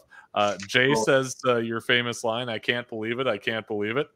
AFF. Oh yeah, when was it last week or 2 weeks ago? Duke was the next guy. The guy left the side solid 8, and Duke went, "I can't believe it. I can't believe it." Yeah. Tell Randy, if he's watching, I made you famous, more famous than you ever would have been. You never would have been famous if it wasn't for me. So don't ever. So when next time you see me, shake my hand. For the loss, it was a buzzer beater. Okay. Yep. I got some of the. I got. Here, let me hearken to another story that I think you can probably elaborate on. So this is a message that I wrote to Charlie Tapp. Charlie Tapp. He, you know, I kind of felt like this was right in his wheelhouse. You guys crossed paths. So he sends me this from the '89 season. He said, when he won in Hartford, he said, Ernie, your wife, and him practiced on Monday night after the PTQ. He said, no one could strike because it hooked so early. You talked about the friction. He said that you showed him one of your tricks by moving right and looking left. He said he thought you were nuts. Then in qualifying, the lanes got the same way in the night block. So he said, what the hell? I'll try it. He said he bombed the crap out of them, made the show, won the whole tournament. He said when the show ended, the phone rang and someone asked for me. So my wife took the call. It was you screaming at him. He said he thinks that you were happier than he was. No, I was in Catskill, New York, in Hobo Bowl. Okay. That's where my sister and brother-in-law live. They live in a small, tiny town called Paleville, which is 10 or 12 miles from Catskill. My brother-in-law bowled in Hobo Bowl. Yeah, and I was there when I watched it in the bar, and I went absolutely nuts. I was screaming and yelling at him, get him, Charlie, get him, Charlie. I give you another time. I bowled doubles with. I think I have this record. I have more records than most people think about, but a record I believe will never be beat, similar to Joe DiMaggio's 56-game hitting streak. Okay. After 18 games of qualifying, I led the tournament in Baltimore in 1976. I averaged 208. I was plus 150. Wow. Now I'll show you how tough this place was. I was plus 150, and there was 3 or 4 guys ahead of me when I went to lunch, and they were on B squad. I came back. Hey, there I was. And this was an AMF house. AMF house have bad racks. Okay. And no matter how many times you re-rack, you got no chance. So I very rarely re-rack because I'm focusing on making shots. And if you put your nose to the headpin and you look at the racks, okay, this is why I tell you about that game called Headpin. Mm-hmm. And I would change my footwork. I might move an eighth of an inch, move my eyes and turn to spin the ball and change to rattle them. You know, my nickname used to be called Heinz 57 because sometimes you hit the pocket side, you can't strike. Why? Because the pins are not perfectly in spot. That's why Randy left a solid 80. He doesn't understand that rack was so wide. Okay, with the wide racks are good if they're fairly close, not close. It wide just a little bit. They're good, especially if you're playing the second out. But they leave solid 10s, solid 8s, solid 9s, solid 7s, 4 9s, blow out 7 10s, and rattling 5 7s. So the percentage was worse on the right lane than it was on the left lane. Yeah. And I hustled Randy. And when he was standing next to Kirk Von Kruger, Kirk, and I heard him, Kirk said asked him who's going to start. And he said, Ernie. And I was like 3-4 feet, and I went, yeah. Loud enough for him to hear. Yeah. And he changed it. And he started it. I didn't want to finish on that because if I needed a strike to win and that rack was like that, geez, but what were you going to do? So that was the first hustle. Okay. So people don't understand. You remember the PBA used to have a forum. PBA forum, and I mean them, what do they call them? Trolls were in there, and they were bad mouthing, and I finally went berserk. I got on there and I said, if you guys understood the game of bowling like I do, let me explain it to you real close. Randy got a lucky strike in the first frame. You got to understand, I have a photographic memory about games and stuff like that. Okay. And they collapsed in 2-pin. I went up, pack. And when I got the second one, yeah, he's mine. You could hear me say that. You can hear it on the telecast. Yeah. Well, you got to tip my intense line. I mean, you see how many strikes I threw against Boston. So then, if I throw it right, you can hear Durbin say, wow, when he throws it right, it's flush. I mean, when he throws it this way, he's flush. When he misses right, it's flusher. Okay. Yeah. So now I get to double, and I sit in the left-hand chair. He gets a blowout 7-10, and then the headpin rolls over, and he gets lucky, and he gets a double. I was supposed to get up and move into the right-hand chair, and I didn't. He throws a really good shot back for the triple. I get out of the left-hand, at the left seat, and walk and I touch the ball. Once you touch the ball, people see, this is the thing people don't understand. You cannot get a re-rag. I touched the ball. I looked at the rag, and I go, I thought I was going to take the 5-pin out clean.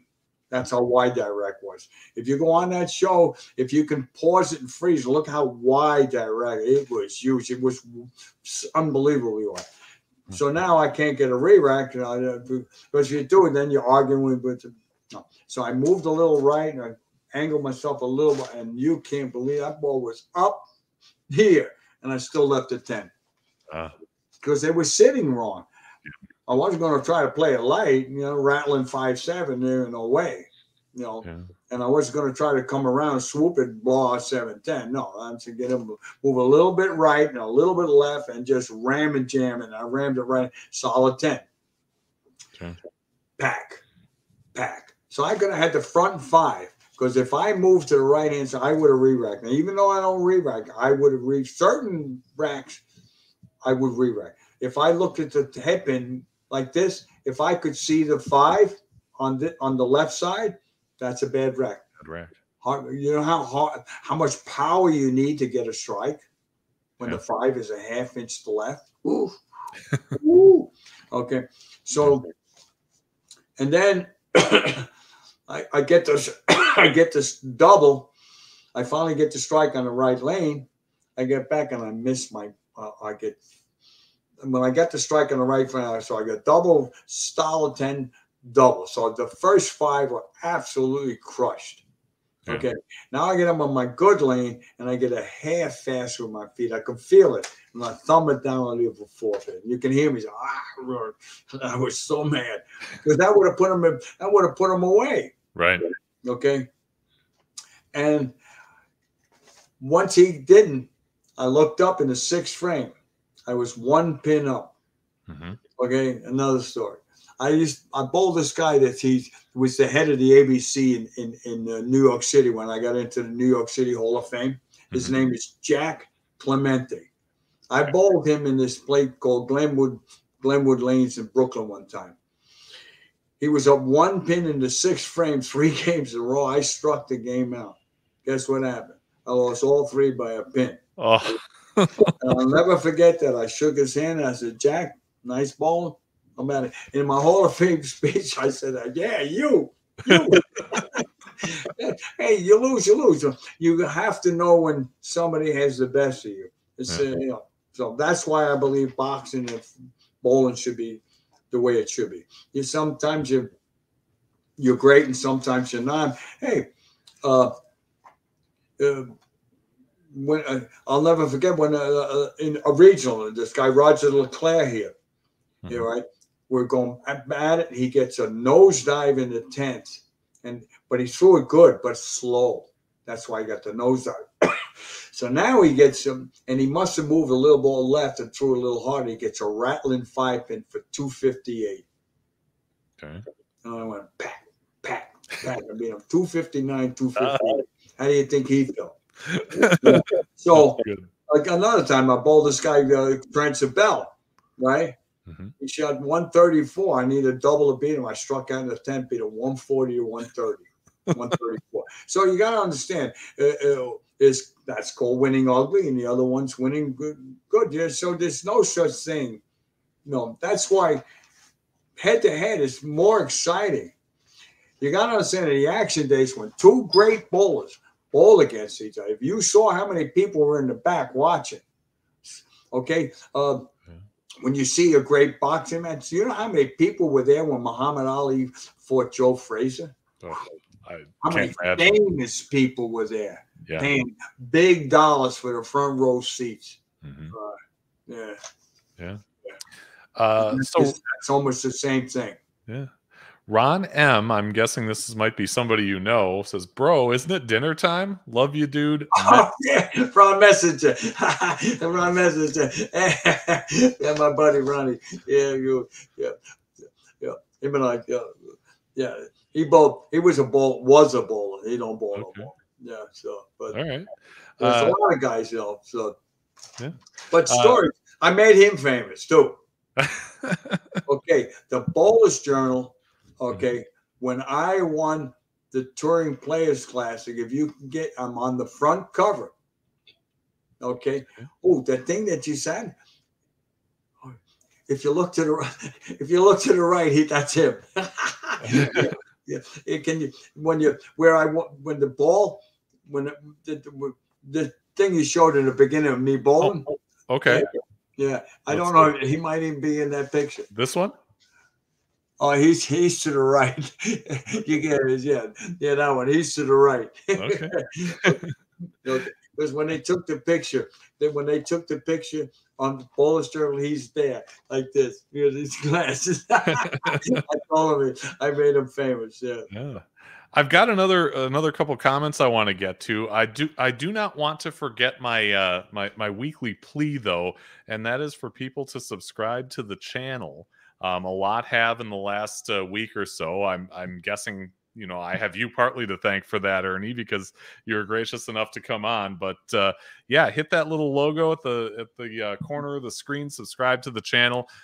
You know, it certainly helps me create content here. And if you hit the notification bell, you can be among the first to know when we go live and put up new videos and things like that.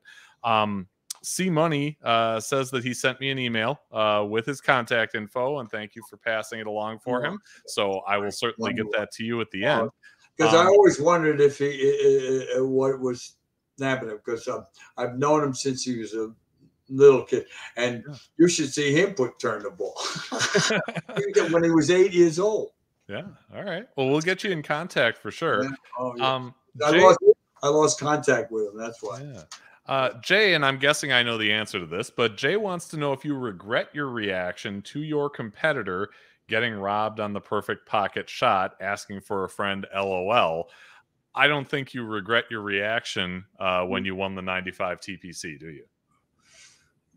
My reaction? No, it's a buzzer beater. Yeah. A buzzer beater. Okay, another story. 35, maybe 40 years, around 30, 35 years. Yeah, about 30 years before that, I bowled Mike Lemongello for a lot of money. Okay, and I needed a strike to win. I threw the ball. I got down on my knees, and I was pulling the string. And his buddy, his name was Cliff Berglund, was standing there. And he jumped up and screamed at the top of his lungs, "Somehow!"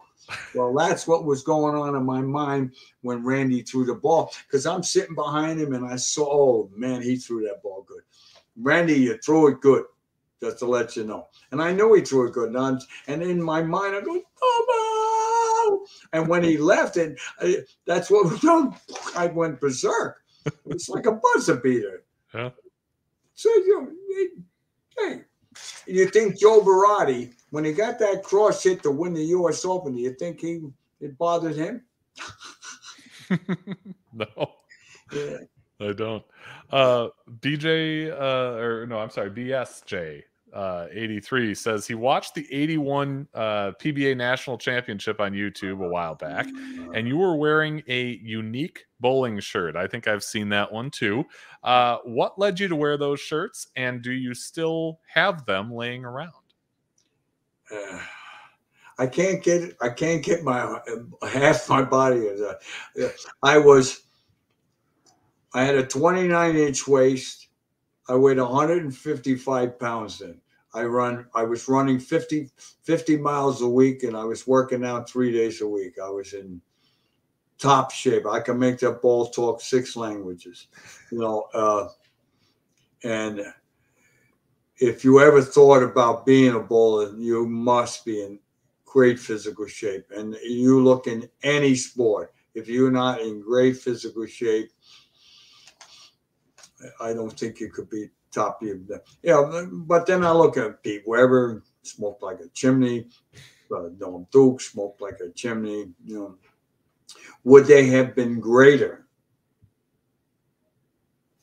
I don't know. Could be. I don't know. I think Pete would have. Pete Weber to me was the greatest bowler, but he had issues. Yeah. Okay. Because he could do more with the ball. Earl was just phenomenal. Earl and Carter. Okay, if you put 2 eras together and 2 great bowlers, to see them 2 bowl against each other, ooh, would that be? Ooh. Yeah. Because Carter had the touch and the feel. I bowled Carter once. He shot 299 against me in Toledo, second hour tube. Yeah. I think no. Is that where he made it? I think that might have been his last show. Okay. And ask Larry Liston. Carter says to Larry, "Yeah, you throw me that ball, it's a $1.45." I remember Larry told me that story. I said, "Oh, you ruined my career." What a super nice man. Yeah. Mr. Yuck says he was at Robert Morris College that night for the telecast. I'm guessing he's talking about the 95 TPC. Let me ask you about another one of your wins, because I don't think you've brought this up, at least this gentleman's name. But of course, in 96, 6 months after the 95 TPC, you won the ABC Masters. There's a picture of you with your trophy in check. Before the telecast ended, they interviewed you really briefly, and you said that you were dedicating the tournament to John Mazzeo. Can you tell us about John, who he was?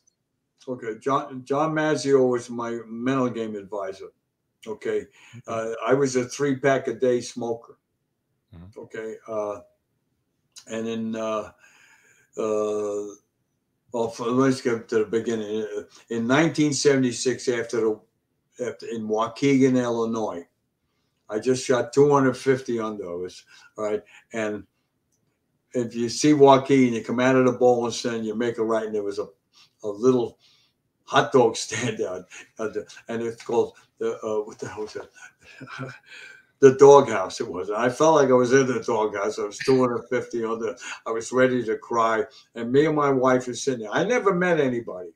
You gotta understand. My wife meets everybody, or they meet my wife. So I was sitting there, and my wife's sitting there, and this guy's sitting next to him, and he introduced himself to my wife, and he said he thought he could help me with it. And I wasn't even listening. I was hungry, and I was eating. I was depressed. I was mad. And he worked there. He was worked for alcoholics and drug addict clinic. Okay. And he thought he could. So I told him I was, so we introduced it. And then he came to the World Open in Chicago. That's where he lived. So he come from Waukegan, Illinois. He came to Chicago to watch me bowl there. I finished second to Gary Dickens, and that's another story. And we started to become friends. And in 1977, I took him on a tour with me. Okay. And we used to go for these 4 or 5 mile walks and just talk and talk, and because I wanted to know the human nature, what makes people what they are, how, what. Because he told me this one story. He had this absolutely beautiful girl. She was like 24 years old. He says, Ernie, you wouldn't believe how beautiful she was, but she was an alcoholic, and he get it, and she right back. It just, it's a shame. He couldn't believe it. So we talked about that. I had it here, and I can't remember where it is. And I asked it, and he asked me, what was your biggest weakness? And I said, cigarette smoking. I says, if I could give up smoking or figure out, because I quit smoking many, many, many times. Okay. But I always had the urge. It's like a drug addict. Yeah. And he said, well, I could show you a way. And that's what rung the bell. Yeah. And in February 14th, 1978, I wrote a contract to myself, which I still have, and he signed it. And that was the beginning of my quitting. I didn't quit, it was the beginning. And what you do is from February 14th to March 6th, I wrote all the negatives and then all the positives. All right. And then on March 6th, I went out and bought 6 cartons of cigarettes. Yes, and people said, ooh, and that's what he wanted. So every waking moment, I had a pack of cigarettes, take one out. Every waking moment, I smoked. So it was, and that's what he wanted. And then on March 21st, 1978, because I just passed my 45th birthday. Yeah, this is 28 a week ago. That's why I wanted to do this last week on my anniversary. Okay, and on March 21st, when I woke up, from March 6th to March 20th, I would read all the negatives and all the positives. You keep reading while you're smoking until you memorize them. You convinced yourself that it was a bad idea. Well, you memorize them. So then when I woke on March 20th, every piece of tobacco I rolled up and smoked until there was no more. So when I woke up, it was March 21st at 2 a.m. That's when I woke up that day was my quitting it. And as soon I had an urge, I'd blink my eyes and I start reading all the negatives. And by the time I got to the last positive, the urge would go away. And then it was 6 minutes, then it was 10 minutes, then it was 20, then 40, and then it kept going and going. And after about 3 months, there was no more urge. But I always used that. And I've never had the urge before again. And here's the funny part. 8.5 years later, my arm, went like that by itself, because that's where you used to keep your cigarettes. Oh, yeah. By itself. Scared to live with daylight. By itself. Sure. Okay. And I never smoked. I've never had the urge. But when I get around people, well, when I lived here, okay, and I used to bowl on a Monday night, my wife wouldn't sleep with me. She said, no, you stink to high heaven. And I didn't know what she was talking about. She says, this is what I want you to do. Take all your clothes off, put them over there in the corner, sleep in the guest room. When you get up in the morning, smell them. Oh. That did it, huh? And that was me. So that's why I try to quit smoking. So, and he helped me quit smoking, and he traveled the tour with me for about 4 years. I paid him. I was paying him a salary, so people don't understand it. And was it 79? I'm pretty sure, 1970. Yeah, 1979. Yeah, I think it was 79 or 80. Yeah, 79. It was before I won. I'm bowling in Las Vegas, and he's in the back. All right, and I shot 300 to 1. He said, this guy, his name was Eddie Drunicki. He was from South Africa. Okay. And he was trying to get somebody to come there. And he was talking to John. He said, yeah, oh, yeah. And John was affiliated with me. And so I negotiated a deal to go there. Okay. It was supposed to be me, Joe Hutchinson, Tommy Baker, Betty Morris, my wife, and John. Wow. Okay. But that was the air traffic controller strike. I think we went there in 81. I can't remember that.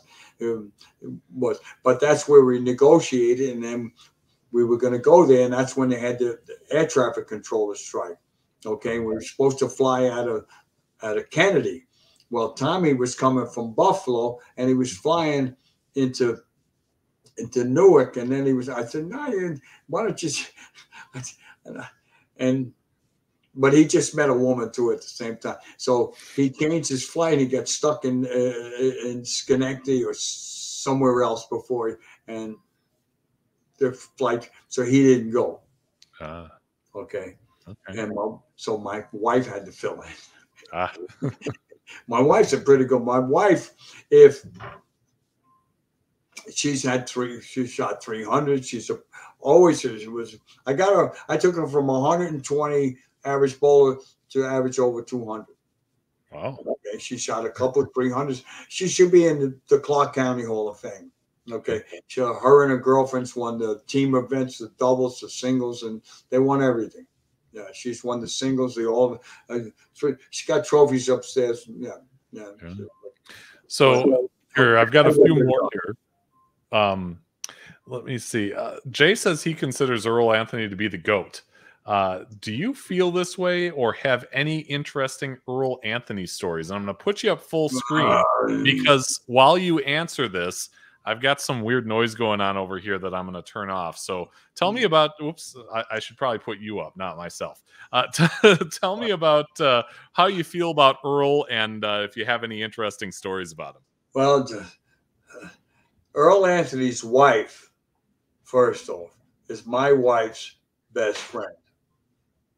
Okay. And if I say the wrong thing, I'm in trouble. Carter was the greatest bowler in the world in that era, the 40s to the 50s. Okay.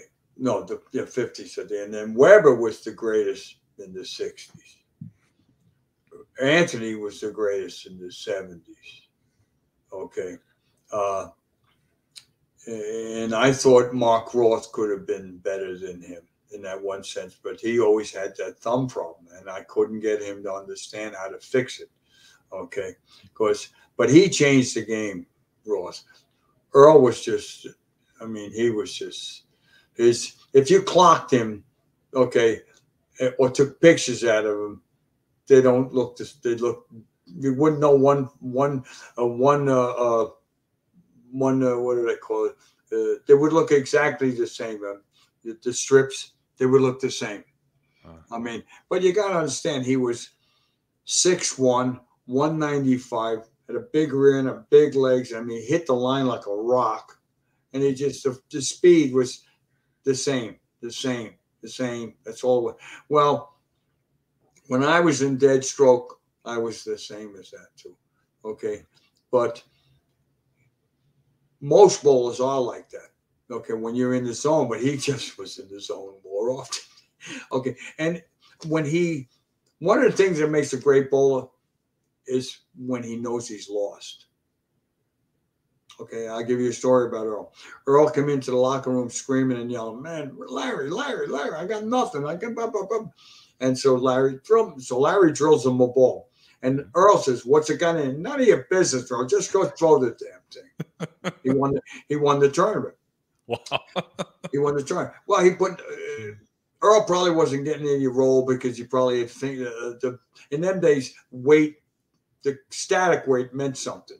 So he probably was always using finger side or side. This guy Larry put thumb and negative in this ball. The ball rolled around. He won the tournament. Mm-hmm. The ugliest thing I ever saw Earl do I mean, it was he was playing the fourth. I think he finished second, playing the fourth arrow. It was the ugliest thing I ever seen in my life. Huh. Because he always used to play, between all the way to 15-1, but he was inside the fourth arrow, and it looked ugly because he didn't swoop it. He did the same when I play inside. I do the same thing. Girl, it looks ugly. We're going straight, and he finished second. So who's the best? Yeah. In each era, who's the best now? Walter was. Who's the best now? Belmo. So how do you compare them all? Now, I'm glad you brought that up. Okay, now, because when I went to lunch with my physical guy, we talked about that, similar to that. Okay, but it was mostly in boxing. Okay, if we bowled the way I believe bowling should be, okay, from way back, Carter, Weber, Anthony, Schlegel, Roth, Pete Weber, all these great bowlers against each other, then you could see who was the best. Meaning that, well, who's the greatest boxer in the world? Muhammad Ali. No, he isn't. Oh, Rocky Marciano. You bet your bippy.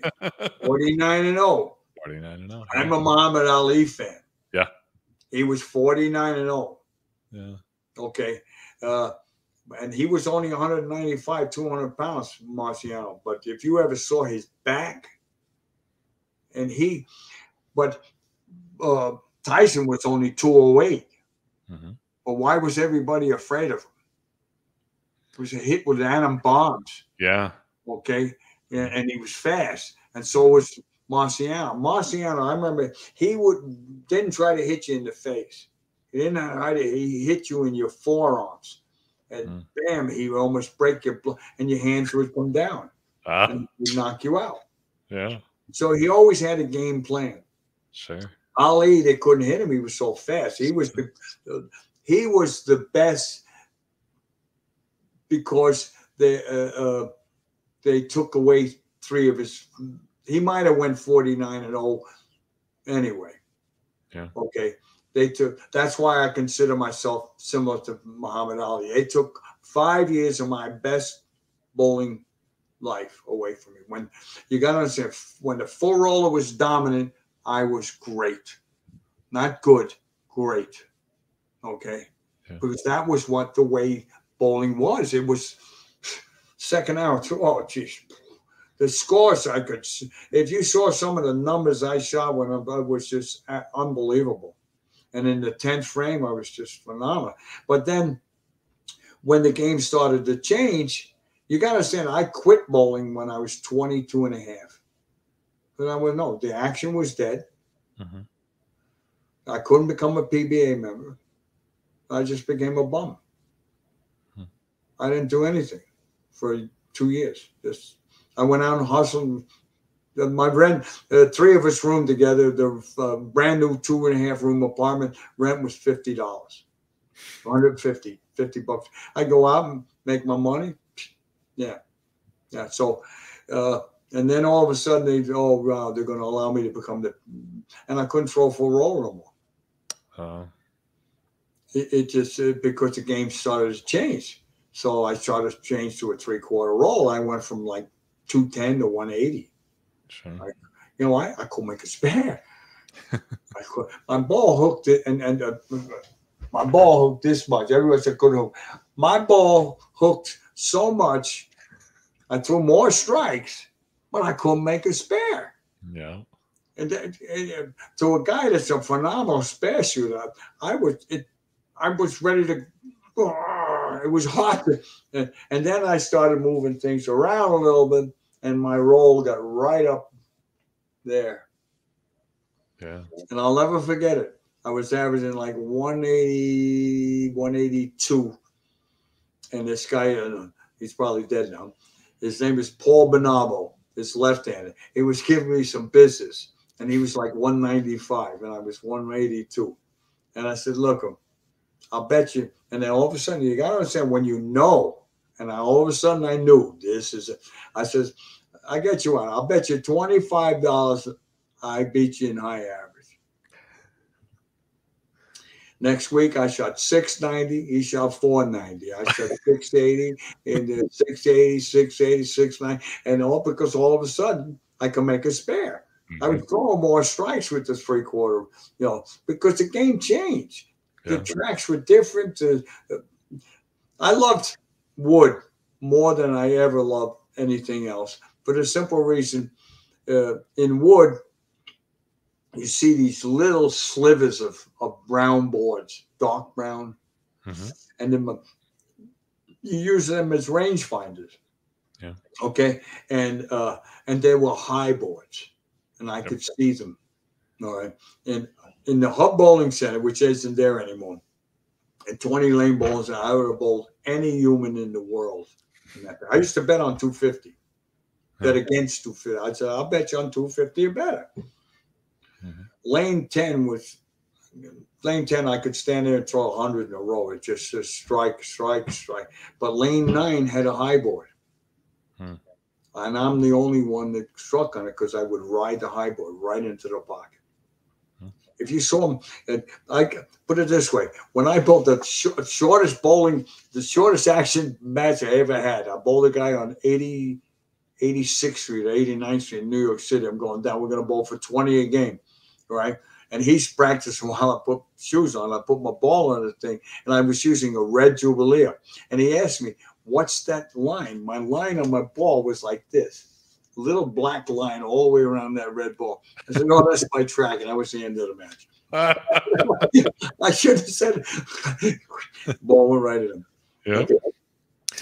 But you got to understand, nobody bowled as much as I did. Nobody practice the things I practice. Okay, low screw, head pin, all kind. How to chop, how to do this, how to do that, and when you play low score, you learn how to make spares. I mean splits. Okay, if two great bowlers are there, strikes. Then there's spares, and what's next? Splits. Okay, when I got involved with Gemtech Incorporated, I made a 4-pound ball. I was trying to make a 3-pound ball. Okay. The reason why? 4-6. Oh. I got a 4-pound ball. I threw it at the 6-pin. It bounced and almost bounced in deflection to make the 4. Okay. And then this guy, he was the rookie of the year. He went, oh, let me see that ball. I said, don't throw it. He threw it hard and cracked it. Cracked it. He couldn't throw it hard. Yeah. Okay. When I had an operation on my neck, okay, I don't know how many years ago it was, I started with that 4-pound ball, okay? I drilled it for myself, right? I shot 82 the first game. Okay, and in the second game, I got the rhythm and the flow, and you had to see it. I threw the ball really going to pack it right in the pocket. The ball actually stopped. And then went around the 5. I left a 5, 7, 10 as clean as a whistle. So deflection. The ball was too light. It could. It was the funniest thing I ever saw. It stopped and went around the 5. Wow. Yeah. So so when you're teaching and you got people that use a 6-pound ball or an 8-pound ball or 10. I was teaching this lady a ton of times, and she had a 10-pound ball. I got her to hit the pocket, but she left a 5-8, a 5-pin, a 5-7, 5-7, 10, 5-8, 10. It's the weight of the ball, and it was a high performance ball too. Okay. The friction would get it, but it couldn't knock them down. Okay. So now I got her up to a 12-pound ball. So, Ron mentioned, aren't you missing dinner? We've gone over 2 hours, so I want to kind of wrap things up. Yeah, that's good. On this show, as I told you before we went on, I do this thing called Off the Sheet, where I ask you to challenge somebody else, and skill level, you can throw it out the window. We look for bowlers who are passionate about the sport and have a unique story to tell. On this show? What's that? Is Randy Peterson? He has not. He has not. Do I have to get a hold of him or you? Oh, no. You just tell me why. Tell me why you want me to bring Randy on the show. Well, then he could give his thoughts about how he lost. Yeah. All right. No. Well, one of the things I felt bad about, and Brian Voss was always my friend on it. So Brian, Duke, Pete, Mike Edwards, we were like a goombas. All right. Yeah. And because, you had all these cliques on the tour, in Willie Mays' book, the reason he didn't like the reserve clause was because of that. Because if once they broke the reserve clause, the FEFA, it becomes you become a free agent and you're gone. But you and your wife and the kids, and me and my wife and the kids, and all that, we used to go to eat together because it was always in the summer. You eat together, you play, the kids play together, so they know everybody. That's why he was against it. Right. Okay, that's the only reason. And on the tour, my family, and this is everybody that's out there, that was my family. Mm-hmm. Okay. Like there was Voss, there's Duke, Mike Edwards. I don't want to miss anybody. There was like 10 or 12. You said Weber was there. Even though I don't see Pappas anymore. Well, we used to play a game called Pangini.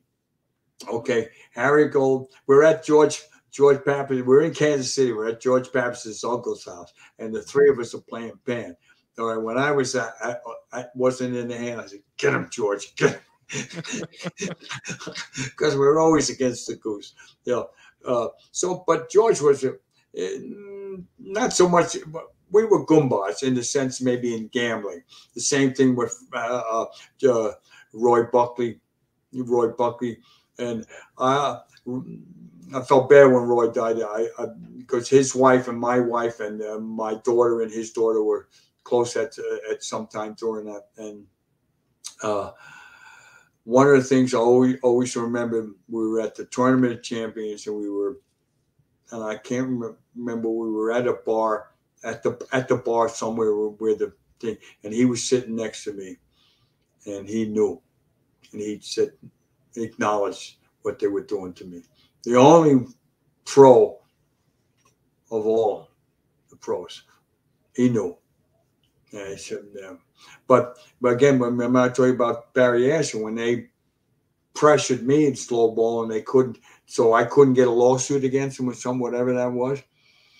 They hassled Flanagan, but he was from West Virginia, in one ear out the other. You couldn't make him move. He would never move. Same thing with Dave Frame, but he made him a little more edgy. But Barry screwed him mentally to the point where he couldn't bowl. And he couldn't go. All of a sudden, he couldn't bowl no more. They took his trigger away. And my mental game advisor, he used to work for Brunswick too, and he was stationed in Vegas. I mean, not Vegas, L.A. And he worked with Barry. He just couldn't break it. Okay. When you lose your trigger in the game of bowling, you better try to figure out a new one. Yeah. I've lost my trigger 2 or 3 different times. You know who Joe Morgan is? Sure. The baseball player. Mm-hmm. That's how I would go. Now I go, my breathing is my trigger. I used to always have a trigger. So when you're sitting there and you watch, I Mike Lemongello here. Mike, wait, let me get my hand. Oop. Here, let me. Finger would tap the ball. Finger would tap the ball, and he would go. Marshall Homan, he would rock the ball. Tommy Baker, everybody had a trigger. Yeah. So when you're bowling on tour, you got 4 guys to the left, 4 guys to the right, 4 guys. If you're skipping pairs, there's 4. So there's 4, 8, 12, and 3 guys on your pair. That's 15 guys, all wanting to go at their pace, or I don't call it their rhythm. Some guys like to go real fast. Some guys like to go real slow. They're not slow. Me, I'm a metronome.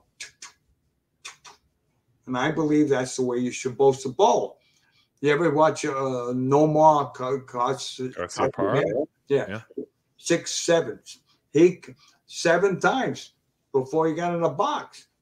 He was straight. If he played now, he'd be out. God. He'd be out. Well, one of the things I don't like about baseball, they're very, very, very superstitious and everything. I'm not superstitious. I don't believe it.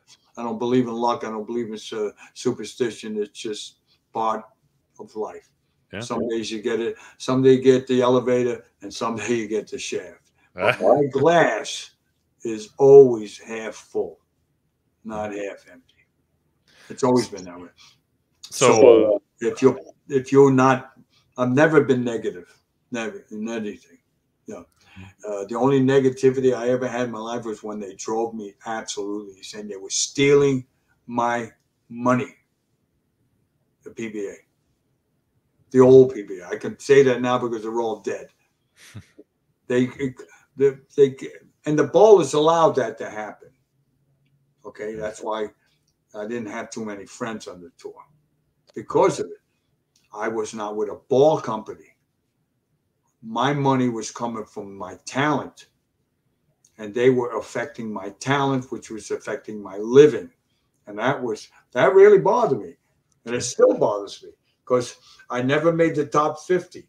There's 4 guys in there couldn't carry my bag. Okay. And that's what Harry Smith said about somebody, and I won't mention the person he said about. And I always remember that. Harry Smith probably was one of the greatest bowlers that ever lived. Yeah. But he was like me. They didn't like him. He was a drinker. Okay, number one. And how do you call me? They hated him. Yeah. The story again. He was in Tucson, Arizona. He needs a strike to win. He throws the ball, and he runs out the door of the ball center, runs all the way around, comes inside this side of the door, like this to the fans. Yeah. Because they were rooting all the time for the other guy.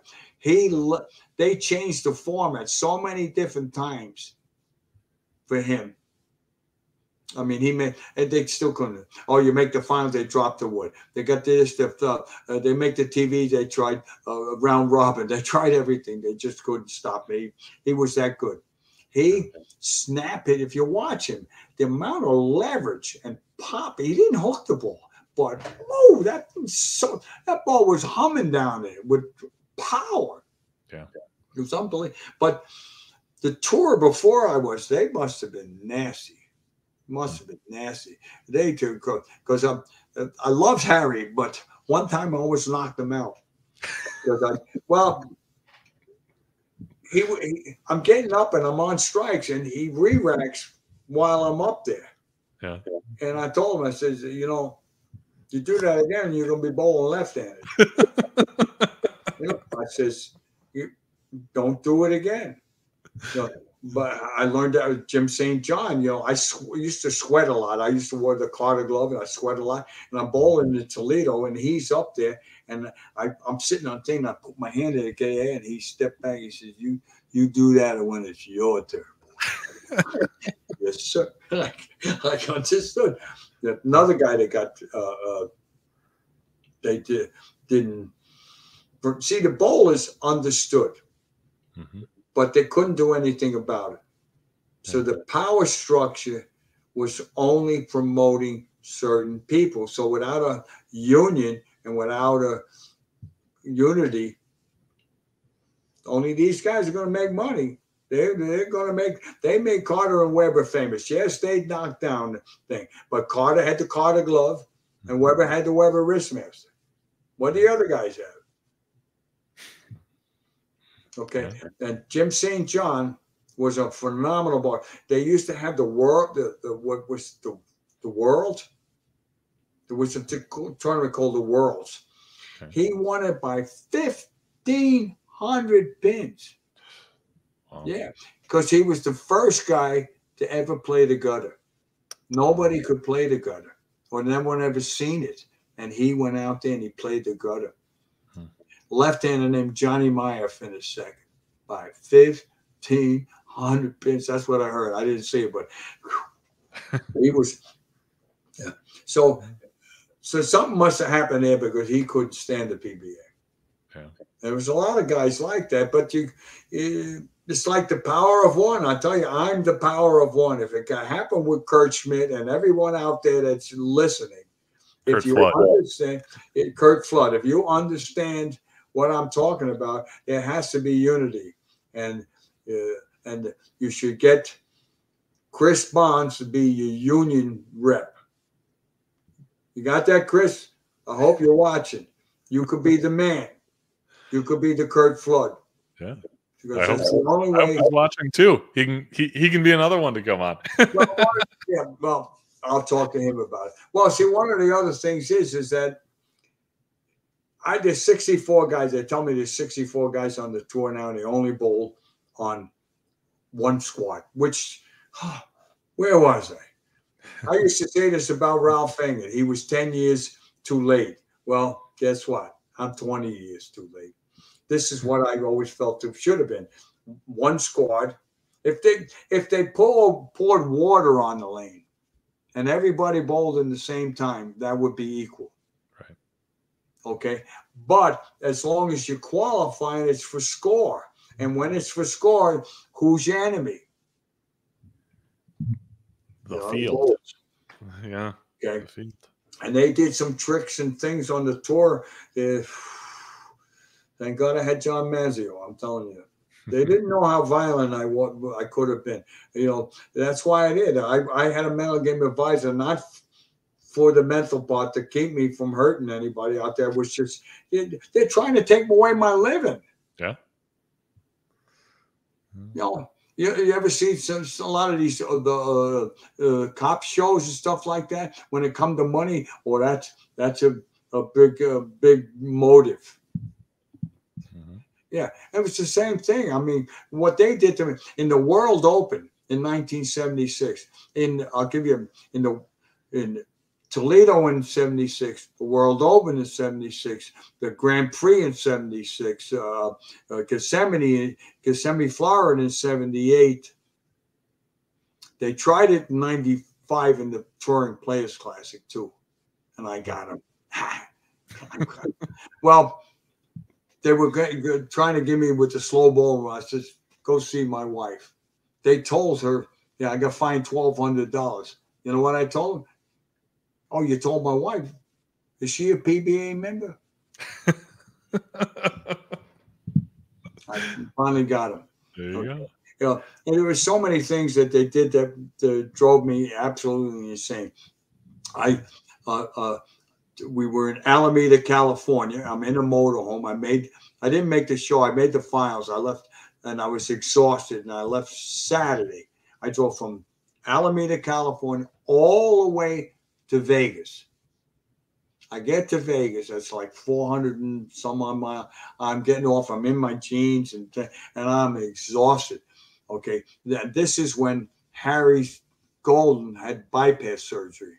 Okay, so Ted Hoffman was the tournament director. He's out in the parking lot looking for somebody for the pro-am, and he's trying to get me to bowl. I said, Teddy, I ain't bowling. I can't bowl. I just got here. Just told him. And he said, I said, no, I'm not bowling. I said, why are you going into the casino? What are you out here chasing me? They fined me $250. I wouldn't bowl. I said, I ain't bowling.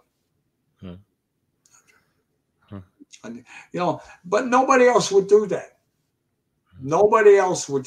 There wasn't anybody on the tour, and I'm telling you, nobody, zero, would stand up for what they believe was right. I didn't care. Of course. Okay, the last story, and I'm out of here because I'm getting hungry. When their person became the PBA president, okay, all right. There was always one nomination. That's right. If there's only one, you never lose, right? Right. Okay. So I ran for president as a write-in candidate. Okay. And when they do that in the envelope, they put that in the envelope. Okay. And at that time was Frank Esposito. All right. So I ran against Frank Esposito for president. So I wanted to put my what I was going to do for the PBA in the letter, along with his, and they wouldn't do that. Cost me $500. And they figured I wouldn't do it. I says, how much is it going to cost? What's the stamps? And I sent it. Yeah. But here's the bad part. Now, because I paid the money and I did it, they were afraid if he won that they would look bad. And they manipulated, so they brought me in to count the votes. And I should have declined it. Okay. So I'm counting the votes, ripping them open, but I could see who it came from. And I don't see good. I'm legally blind, just to let you know. When it comes to reading, I don't even need my glasses, okay? But I need them for reading. Yeah. And wow, that guy was my friend. He voted for Frank. Well, yeah, I never spoke to him again. Yeah, but I saw him, but I saw this one thing.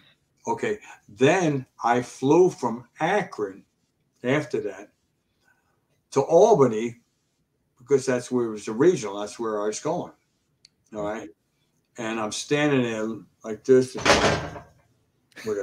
and my buddy JP, Johnny Petraga, said, it wasn't him. It was another guy with almost the same name, John Peduzzi or something like that. Oh, Jesus. Oh, I almost have ruined my friendship with my best buddy. Oh, John. Oh. And so now John was infuriated because he says there was no way in the world he would ever vote for Frank. Because he couldn't stand it. Nobody liked him. I'm never supposed to talk bad about the dead. Okay. But when they do things that were wrong, okay. So, but get back to that. So he goes there and he said, what's it? And he checked it all out. And he said, no, Ernie. And he was, so that was square. So we were, okay. I'll show you back. When I made the TV show in 1973 in Toledo, I used to wear the Carter glove the whole time. There was no incentive. So I was practicing with a Weber wristband. Oh. Because it was, I don't know how much it was, $500 or whatever it was to wear it. And that was a lot of money. Yeah. You know? And he said, Ernie, he comes up to me. And he says, Ernie, how come you, I says, hey, this is $500. And he said, and he gave me, when I'm back, I used to Carter glove. He gave me a check for $500. Not that he sent it to me. The following week or the week after, Jimmy Harahan made the show, and they didn't put it up there. And he did the same thing to him. Well, Timmy turned him in. Oh. That's against PBA regulations for doing that, because nobody liked Frank. They wanted to, and Timmy said they wanted to zap him. What do you think? Monday, that was a Saturday. Monday morning, every single guy on the Carter staff got fired. Let go. Wow. Okay, so the power structure. Yeah. Bullies. I never feared bullies. You hit him in the head with a bat. Ooh, you shouldn't have said that. But that's, well, you're good. You're good. You got to understand. I'm 5'10", 125 pounds when I was in New York, and you're in a population something. Yeah. You have to protect yourself. That's right. Well, hey, let's leave it at that. Okay. My next show is coming up in a week, Tuesday, April 4th. We've got Nick Hogan on. You may remember he was his name is Nick Hogan. He's from the Twin Cities. He's Megan Antonelli challenged him to be on the show, and he's making good on that. So Nick, did he work for the PBA? No, I think you're thinking of Nick Hoagland. This is Nick Hogan. Yeah, Hogan, yeah. Yeah. Yeah, So anyway. He beat me for a reason. That's why I said, "You bum, you took my money." So anyway, a week from tonight, he'll be on. Ernie, it's been a pleasure. Thank you so much. We really appreciate all the stories and all that stuff. But if And they don't but if the bowlers don't understand that the bowling ball is what ruined the game, and I'm not talking about the ball. I don't mind about the friction. I do mind about the big giant weight block, the hitting power. Okay, I punch you in the face, and then I put a roll of dimes in there and I punch it. Which hits harder? Okay, and that's what I'm talking about. The hitting power is just stupid. Yep. Okay, and the friction with the power makes everybody stand left and throw right. And I call those bangers, whether with a thumb, without a thumb, they're throwing 20 miles an hour, they're throwing over the gut. That's not bowling. Yeah. If they went just to friction, up and down, okay. I had something that they regulated the softness. Yep. Okay. They regulated it, but they never regulated the weight block. The weight block. Okay. And how did the Dota ball become legal? So Belmonte and everybody else with a thumb, without a thumb, would still be a great bowler. Yeah. Still be a great bowler. Because when he's right, his touch, his feel, his speed is phenomenal. Okay. Yep. Okay. Before they changed that rule, he was cheating. And he didn't know he was cheating. And I accused him of it. Well, okay. Now, if you put your you put your fingers in the ball, and this is where your thumb is. All right. You gotta. All right. Now watch this. He could get over here. Yeah. How much sideway does he have? You're only allowed an ounce sideway, and that's what I meant about cheating. Yeah. So that's why I know more about bowling than most bowling, and I'm the only guy that could see that. You know. All right. Well, hey. You know. So if they could get a union to understand this is an the PBA is owned by an $8 billion company. Okay. Oh, I missed something. I missed something. No, where the hell is it? Where the hell is it? Oh, man. Oh, I missed something. Well, I tell you what. You email me what you missed, and I'll get it out to our Facebook group, and we'll catch up that way. All right? Faster. Where the hell is it? Okay, I believe that we should have 6 arenas all around the nation. Yeah. Okay. And you start with Detroit because it's the bowling capital of the world. Okay. And with that, you have how do you build the regionals? I mean, how do you build them? How do you build them? You IPO. Okay, remember I told you about the AMF? Yeah. They IPO with, and people bought stock in that company. Okay. When they bought stock, it became a $300 million corporation.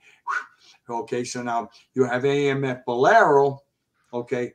But I would want them to LLC it, separate it from their company, which is all the bowling centers, and have an LLC, and you build and you IPO it for each of these arenas.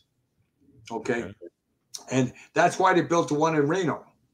That's why Mike Mognac built that one on South Point to bring the ABC and all these bowlers in there. You know, I don't know how many teams, the amount of money it brings to the town. So if they brought them in 6 regions, you could have all the organizations. If you looked at, I looked up, and they don't have it. I looked up how many organizations are there in the United States. They don't have it. You know what the Nisi League is? Nisi is everybody that's Japanese. It's huge around the United States. And then you have the national, I think it's the Black Association, tons of them. And then you have the military, then you have the USBC, the nationals. You could bring back the classic team. Then you could have the singles from January to May, and then you have teams in there, and you could shut down in the summer. Yeah. And then you can have a World Series of all the people in it to one time. If they don't believe me, tough break. I don't care. I'm doing well. I'm retired. I'm going to eat. And I'm happy, and I'm still alive. There you go. All right.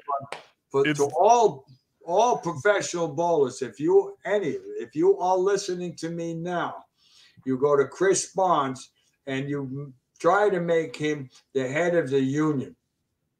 Okay, if he is the head of the union, you try to get somebody that knows how to make it happen. Everyone says you need a lawyer. Well, that is Roger Goodell, or the guy that's the head of the football. Is he the lawyer? I guess they are. But without a union, you're going to be bowling for peanuts all the time. All the time. It's just no other way. Okay, but right now, with the PBA being for profit, this plan that I showed you with 6 in. Oh, I forgot to tell you. You see here? You can't even get it. Put me on just by itself, just a quick second. Like that. Okay. And you see that? Yeah. That round thing, that's the arena. Okay, you see a round, you see it's in a lot of pies. Yeah. Okay, that's where you have head-to-head matches. You see the skinny round thing? Yep. Okay, that's where the suites are. Okay, and they watch bowling from there, and they can gamble from there, and they eat from there. That's where all arenas are. You ever been to Baltimore? Every single one of them is beautiful. I went to Safeco Field. I don't know what it's called now, but it's phenomenal. They got all the what do they call them? The suites. The Dallas. It's $1 billion. The stadiums cost $1 billion. All right. I'll tell you what. Over $1 billion. You got to eat and I got to go. So we're gonna I told you, I was born with a phonograph needle. I'm sorry, but my passion is for bowlers to understand. Yeah. Have a great night, everybody. We'll see you again next week. See you again. Bye-bye.